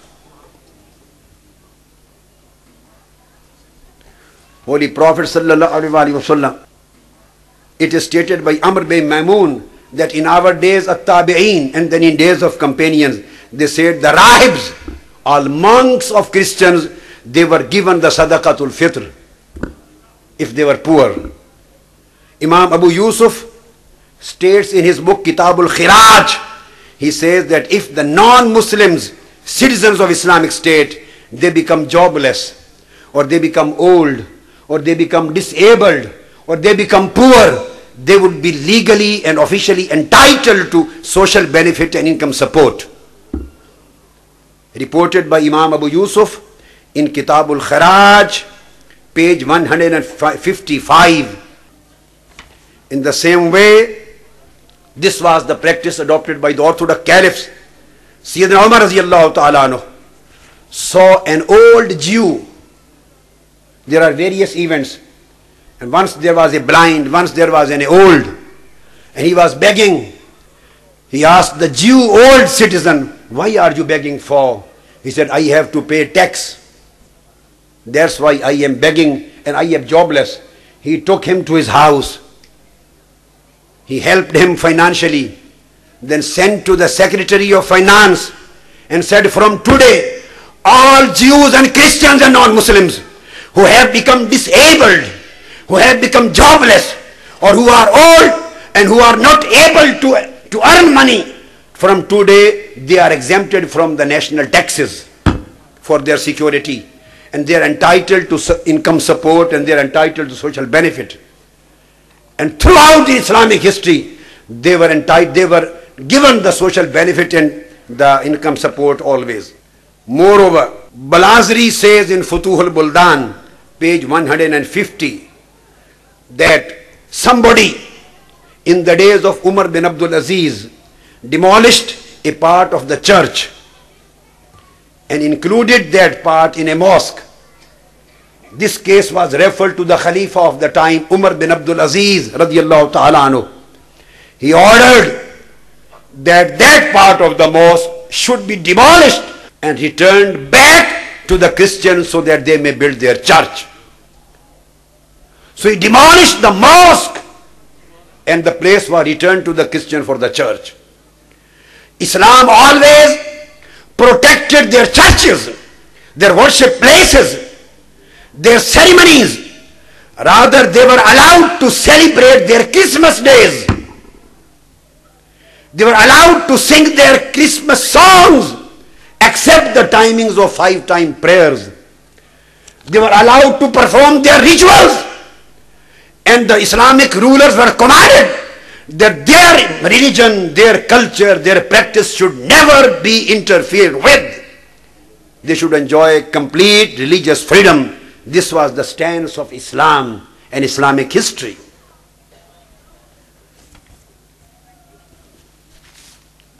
And it was announced by the Holy Prophet ﷺ and the Caliphate that there would be no tax of their security on non-Muslim women and the children, as well as the non-Muslim elders and disabled and the jobless people. And they would be tax exempted from the like other people. Again, it was stated that if any non-Muslim dies and some government tax was payable due on him and he died without paying that tax, so it was ordered that his tax should not be received from his property or from his heirs. This was the act of benevolence, an act of generosity, an act of moral behavior adopted by the Prophet of Islam and the Caliphs of Islam. It is narrated in Kitabul Khiraj by Imam Abu Yusuf, page 132. Moreover, it was written instruction by the Caliphs, and Holy Prophet commanded that same too. He said the non-Muslim members of the Islamic State, they would never be forced for jihad. They would never be forced to become the military members and to fight along with the Muslims in Islamic army, because this is against their belief. Holy Prophet ﷺ said, and the same was the order of Sayyidina Abu Bakr, same was the order of Sayyidina Umar, which he wrote to the people of Anat. He said that they can celebrate their Christmas. It is reported by Imam Abu Yusuf in Kitabul Khiraj, page 145, they can celebrate their Eid and Christmas. They can sing their songs except the 5 times of prayer. And Muslims are responsible to protect to their lives and their properties.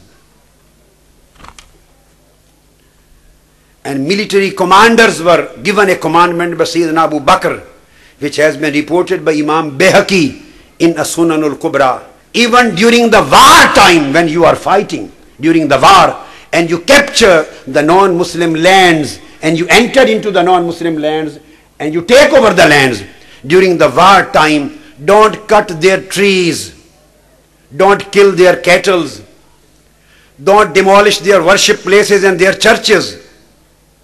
And all the monks and their religious leaders, those who are confined to act of worship in the churches, don't disturb them in their life, because they are not the combatants.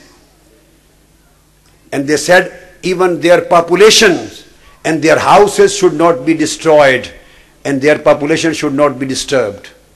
These are the clear express commandments of Holy Prophet and Orthodox Caliphs, that those who are non-combatants, those who are not in a state of war with you, those who are not fighting with the Muslims in a battlefield, whether they are women, they are children, they are monks, they are citizens of a city, but not the part of the fighting practically, they should not, their buildings should not be demolished, their churches should not be demolished, their houses should not be demolished, their trees should not be cut, their other population should not be destroyed. On one hand, these are the instructions given by Prophet of Islam. Now where this concept of suicidal attack has come from? I am surprised and I am shocked by those people who give fatwa in favor of suicidal bombing and suicidal attacks.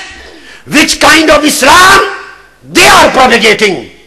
They are throwing their bombs or committing suicidal bombings in various buildings, in markets, in embassies, in trains, in buses, in train and bus stations, in silent, peaceful populations.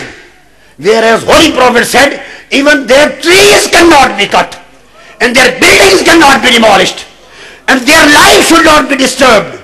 On the one way, this is Islam given by Prophet Muhammad sallallahu alaihi wasallam, and here is an Islam given by some ignorant people in the name of jihad.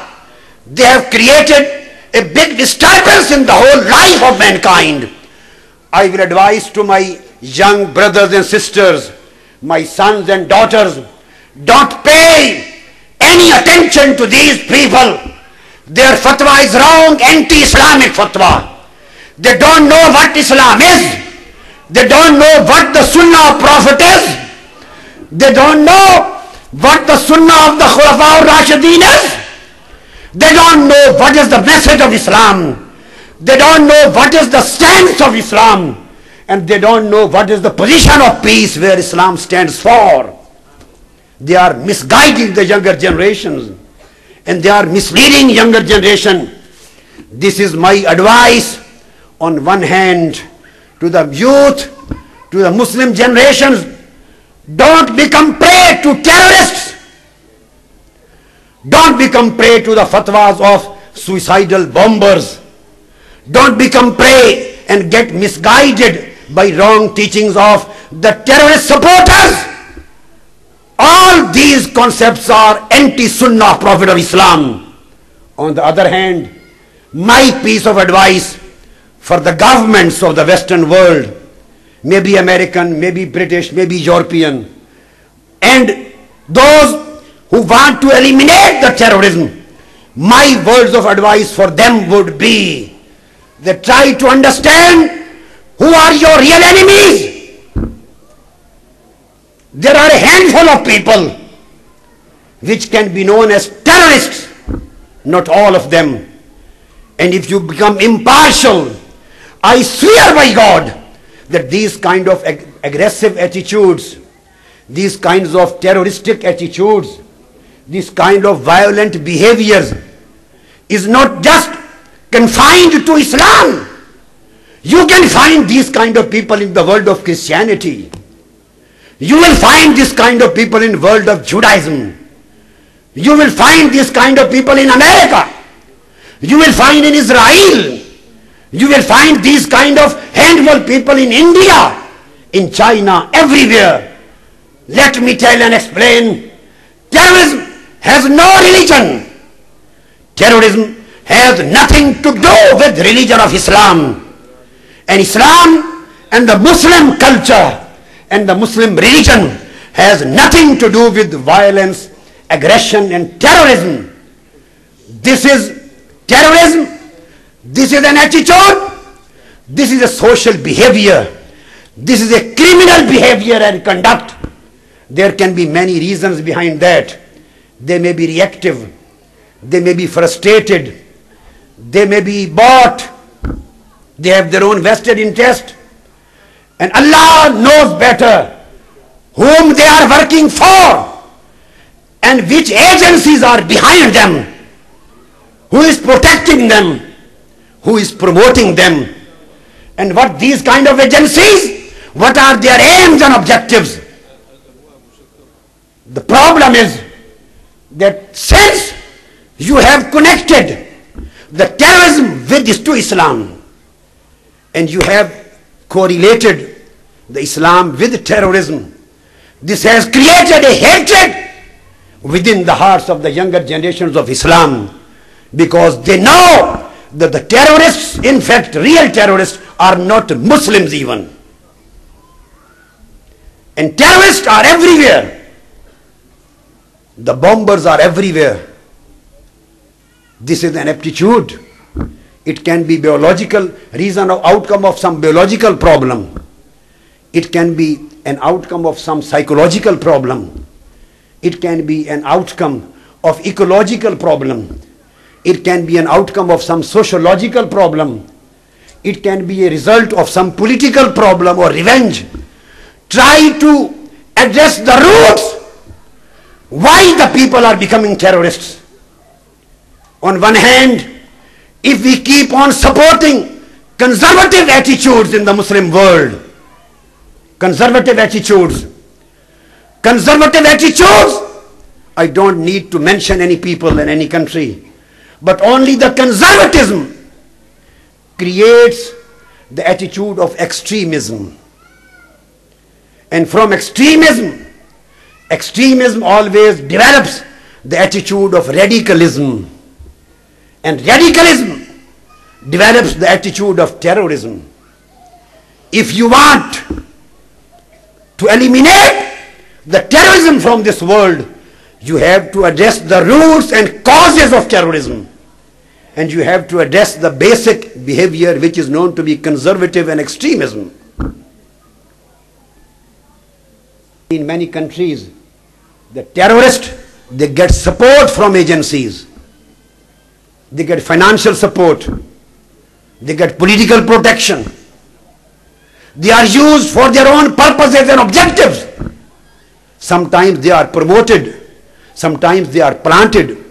Sometimes they are suspended. Sometimes they are removed. Sometimes they are restored.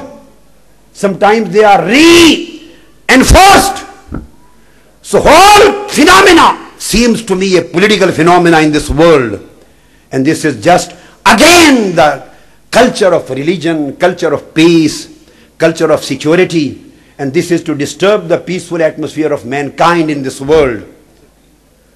So we should stop targeting Islam and bracketing Islam with terrorism. There is no link of terrorism and Islam. In the same way, there is no link of terrorism with Christianity. And there is no link of terrorism with Judaism. Terrorism has never any link with any religion. Religions always have been teaching peace and love. This was the teaching of Jesus Christ. The same was the teaching of Moses. And the same was the teaching of Prophet Muhammad sallallahu alaihi wasallam. Love was taught in the book of Moses, Torah. The love and peace was taught and brotherhood was taught in the book of Jesus Christ, the gospel.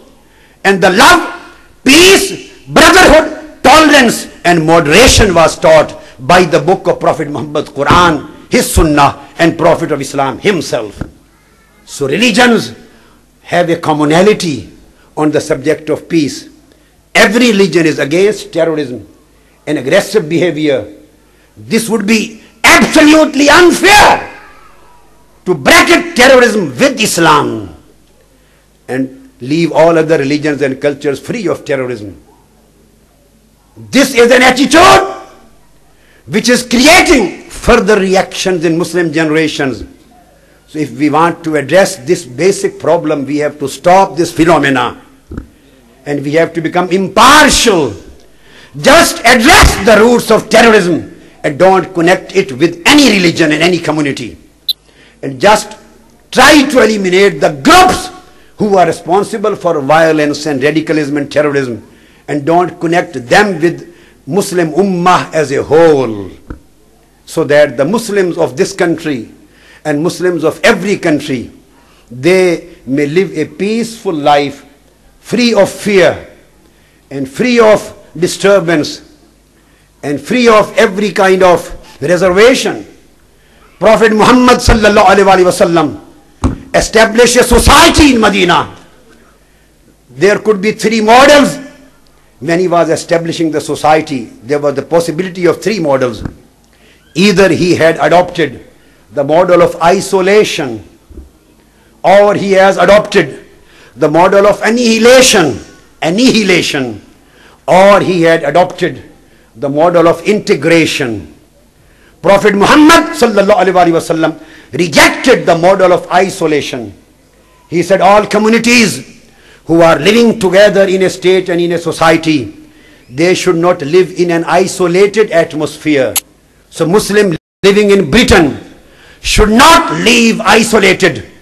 And those people who say and preach them to live in isolation, that is against wrong and against the Sunnah of Prophet Muhammad sallallahu alaihi wasallam. Holy Prophet invited all communities to participate in the social and political and state affairs. No isolation. Then there was possibility of annihilation, that was to absolutely eliminate the identity of other religions and cultures and to mix them together. And after annihilation, there should be only one identity, and that is Islam, because Islam was the superpower or in majority. He rejected the annihilation model. He said no, Jews are allowed to maintain their identity. Christians are allowed to keep up their identity. The various Arab tribes are allowed, permitted to maintain their identity, their religion, their culture. There would be no annihilation of a culture into other culture, of a religion into other religion, of a custom into other custom. Every custom, every religion, every culture was given a full respect and protection of their identity. So what was done by Holy Prophet sallallahu alaihi wasallam? He gave the model of integration to the mankind. He integrated all communities together. He denied the model of isolation. He rejected the model of annihilation, and he provided the example of integration. So he integrated all communities together. So Muslims living in Britain, Muslims living in America, Muslims living in Europe, they should live like integrated part of their society. They should adopt the model of integration. They should come out the model of isolation. They should work together with the whole society as a part and parcel of the society. They should pay respect to the law of the land, and they should participate in political, socio-economic, governmental affairs of the government, because they are the citizens. They are the citizens. But at the same time, they should keep their identity. They should keep their identity of religion, identity of their culture, identity of their custom. It should not be annihilated. And Holy Prophet sallallahu alaihi wasallam, my last words, giving just the example, last example of his sermon, which is known as the last sermon of his Hajj, of his pilgrimage. This was a declaration when Holy Prophet was finally addressing his community, a gathering of 125,000 people, and he was giving a universal declaration.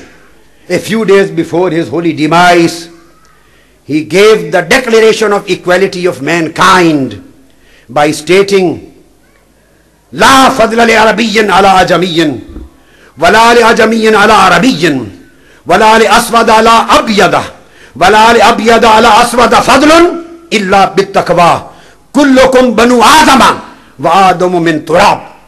This was the universal declaration of unity of mankind and equality of mankind, and he totally broke all bonds of superiority of man over man, and he declared indiscriminately, without respect of any race, color, religion and culture, all human beings are equal in a society.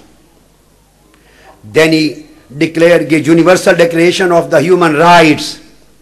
Then he rejected the killings and violence, aggression and terrorism, saying, inna dima'akum wa amwalakum wa aradakum haramun alaykum ila an talqaw rabbakum ka hurmati yawmikum haza wa ka hurmati shahrikum haza fi baladikum haza wa innakum satalqawna rabbakum fayas'alukum an amalikum. There would be no killings. He said, fala tarji'u ba'di dullala yadribu ba'dukum riqaba ba'din. I don't want you to become killers after my death. Live like peaceful religion, peaceful people, and don't live like aggressive and terrorist nation. Then he gave a declaration of right of property, a declaration of right of workers and servants. He said, arika'ukum at'imuha mimma ta'kulun waqsuhum mimma talbasun. Your slaves, your workers and your servants, they should eat the same thing which you eat. They should wear the same dress which you wear. So he declared equality between the servant and his master. Then he gave a universal declaration for economic rights and stated that economic exploitation is being eliminated today. And he said, varibal jahiliyat mawdu'un. And then he stated right of inheritance. He stated, ayyuhan nas inna Allah ata kulla dhi haqqin haqqa. And then he stated the right of social identity. He stated right of ownership. He declared the rights of husband and rights of wives. Then he declared the women rights. And he said, wastawsu bin nisa'i khayra. You should have a good behavior with women, with your wife, with the ladies. And he said, fear Almighty Allah in the case of fulfillment of rights of women. This was universal declaration of rights of women. Then he declared the right of the obligation of obedience of law, obligation of rule of law, rights of state. Then he declared the rights of the awareness of the rights of future generations. When he said, فَلْيُبَلِّغُ الشَّاهِدُ الْغَائِبَ فَرُبَّ مُبَلَّغٍ أَوْغَى مِنْ سَامِعٍ. He was thinking of future generation. Those who are not present today, they should also receive my message for in future in their life. Holy Prophet sallallahu alaihi wasallam, he declared this universal declaration of human rights. 15 centuries after that declaration, the declaration of universal declaration of human rights of UNO was given, based on the same ideas and teachings which had already been given and principled and provided by Prophet Muhammad sallallahu alaihi wasallam 1500 years before. And as a final word, I would repeatedly say that Prophet Muhammad sallallahu alaihi wasallam was and is the Prophet of peace. Holy Prophet was the Prophet of peace, and he, just as a last thing, I would recommend you to look, have a glance of the Treaty of Hudaybiyah. Just Treaty of Hudaybiyah.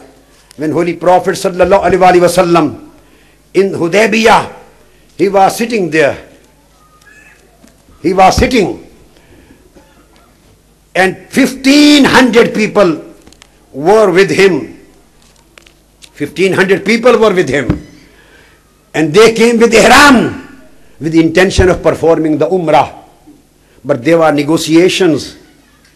Sayyidina Usman was sent as his diplomat, and the negotiations failed. The Meccans did not allow him to enter into Mecca for umrah. Finally it was resolved there would be a treaty, and Holy Prophet ﷺ accepted the treaty of peace for 10 years. This was a 10 years no war pact between the Medina and city of Mecca, the government of Mecca. And Hazrat Ali was asked to write down the treaty. And Suhail bin Amr was the other person from the Meccans' side. Sayyidina Ali wrote down Bismillahir Rahmanir Rahim. The Meccans' representative, he objected. He said, we are not aware of these words. We won't accept the agreement and treaty with Bismillahir Rahmanir Rahim. Write Bismika Allahumma as we are used to. Holy Prophet said, O Ali, cut down these words. This is the verse of Quran, Bismillahir Rahmanir Rahim. And write according to their wish, Bismillah, Bismi Rabbika Allahumma. Sayyidina Ali said, Oh Ya Rasulullah, how can I cut these words? Holy Prophet ﷺ ordered him to cut, so that the other party is happy and the treaty of peace is accomplished. First event. The second thing took place when at the time of signing, Sayyidina Ali wrote it, Muhammadur Rasulullah. This is a treaty of peace between Muhammadur Rasulullah and the people of Mecca. Suhail bin Amr objected again, and he said, we do not accept you, Rasulullah. If we had accepted you, the messenger of God, we would have never fought against you. This is the point of dispute. So we don't accept the word Muhammadur Rasulullah. Cut it away and write down Muhammad bin Abdullah. Holy Prophet said, O Ali, cut these words down and write Muhammad bin Abdullah. This was the time when the tears came in the eyes of Sayyidina Ali. He said, Ya Rasulullah, my hands do not have courage to cut the word Muhammadur Rasulullah. Holy Prophet took the treaty paper from his hands. He said, show me where are these words. He pointed with his finger. Holy Prophet cut the words Rasulullah with his hands just for the sake of peace and security. And he wrote Muhammad bin Abdullah. He said, by cutting these words, my messengership is not going to be cancelled or repealed. So he just accepted their objection for the sake of peace in Arabian Peninsula. This was the second incident. Then third incident took place when there were some articles where it was written that if somebody from Mecca goes to Medina, a kafir non-Muslim goes to Medina and seeks asylum, the state of Medina would have no right to give him asylum, and you would be obliged to send him back to Mecca. On the other hand, if anybody from Medina comes to Mecca and seeks asylum, we will not send him back. We will give him asylum. This was absolutely ununderstandable condition in this article. All companions were shocked. But Holy Prophet said, I accept this condition too for the sake of peace. This was the time when Sayyidina Farooq-e-Azam, tears were in his eyes. All companions were amazed. Rather, they were shocked. And two of them came to Holy Prophet asking, just keep in your mind and try to understand what would be the emotional condition, what would be the sentimental position of the companions. They started asking, oh Prophet Muhammad, are you not a true messenger? He said, yes. Is Islam not a true religion? He said, yes. Are we or not on a right path? He said, yes. They said, if all these answers are affirmative, then why are you accepting this treaty on such a weak conditions? Holy Prophet ﷺ said, my life be sacrificed on him, and I would be slaughtered on the footsteps on the Holy Prophet ﷺ. Oh, your greatness, Ya Rasulullah! Look at his greatness. Look at his mercy. Look at his softness. Look at his peace loving. Look at his kindness. He was Rahmatul lil Alameen. He was against bloodshed on the land of the Allah. And he was living for the peace on this Arabian Peninsula. He said, you don't understand these conditions. In near future a time will come when you will understand the secret of these conditions. And then there are fourth incident which took place. Everybody was shocked when the Suhail bin Amr, the representative of Meccans, his son came, Abu Jandal, son of Suhail bin Amr. He came and there were chains on his feet, and he accepted Islam, and he was chained. He was under arrest. He ran to the Hudaybiyah and he requested, oh Ya Rasulullah, and he was wounded, whole body was wounded with blood. He said, look at my condition. I have been tortured. They are so tyrant and violent and aggressor. I am here, kindly take me with you to Medina. I don't want to live in jail of Meccans. But when he arrived there were tears in the eyes of my beloved Prophet sallallahu alaihi wasallam. But he said, oh Abu Jandal, I am sorry I can't take you to Medina, because I have already signed the treaty of peace, and I have agreed with this article that if anybody from Makkah wants to come to Medina, we will not accord him the asylum. So I will stick to my promise. When the companion saw the whole situation, he ran to Abu Bakr and he ran to Sayyidina Umar and other Sahaba, requested and asked them, kindly recommend my release to Holy Prophet. Everybody was shocked and they said, Ya Rasulullah, what is happening over there? What is our condition? You have been teaching us courage, and now according to them the whole situation was ununderstandable. What are you committing to? But Holy Prophet said, no, we have to stick to our promise, and you will see the secret, success of this secret, inshallah. And when the time came, the Meccan said, this year you are not allowed for Umrah, go back. You can come next year, only for 3 days. Holy Prophet sallallahu alaihi wasallam said, take off your ihrams and slaughter your camels and animals. He said 3 times. Every companion was in a state of shock. Everyone out of 1500 people was in a state of shock, unconsciousness. They were unable to understand what Prophet Muhammad was saying. He ordered 3 times, take off your ihrams and slaughter their animals, sacrifice your camels. But none of them complied with because of shock. They were unable to understand what has happened. Then Holy Prophet ﷺ went to his zawja, his wife, al-Mu'mineen Salama radiyallahu ta'ala anha, and got her advice. Again, this was an example to seek advice from women and ladies. This was a status accorded by Prophet Muhammad to the ladies. The ladies were his advisor too. He said that I have asked them 3 times and they have not complied with. What should I do now? al-Mu'mineen Salama said, Ya Rasulullah, don't ask them verbally. Just go out of your tent and silently slaughter, sacrifice your camel. They are your ashiqeen. They are your lovers. When they will see with their own eyes, they will see you slaughtering your camel, they will comply your practice. Holy Prophet came out. He sacrificed the camel. Then one by one, all 1500 companions complied with the sunnah of the Holy Prophet. They came back.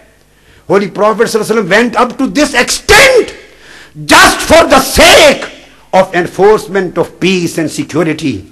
and for establishment of the environment of love, and to eliminate the environment of hatred and killings and aggressions.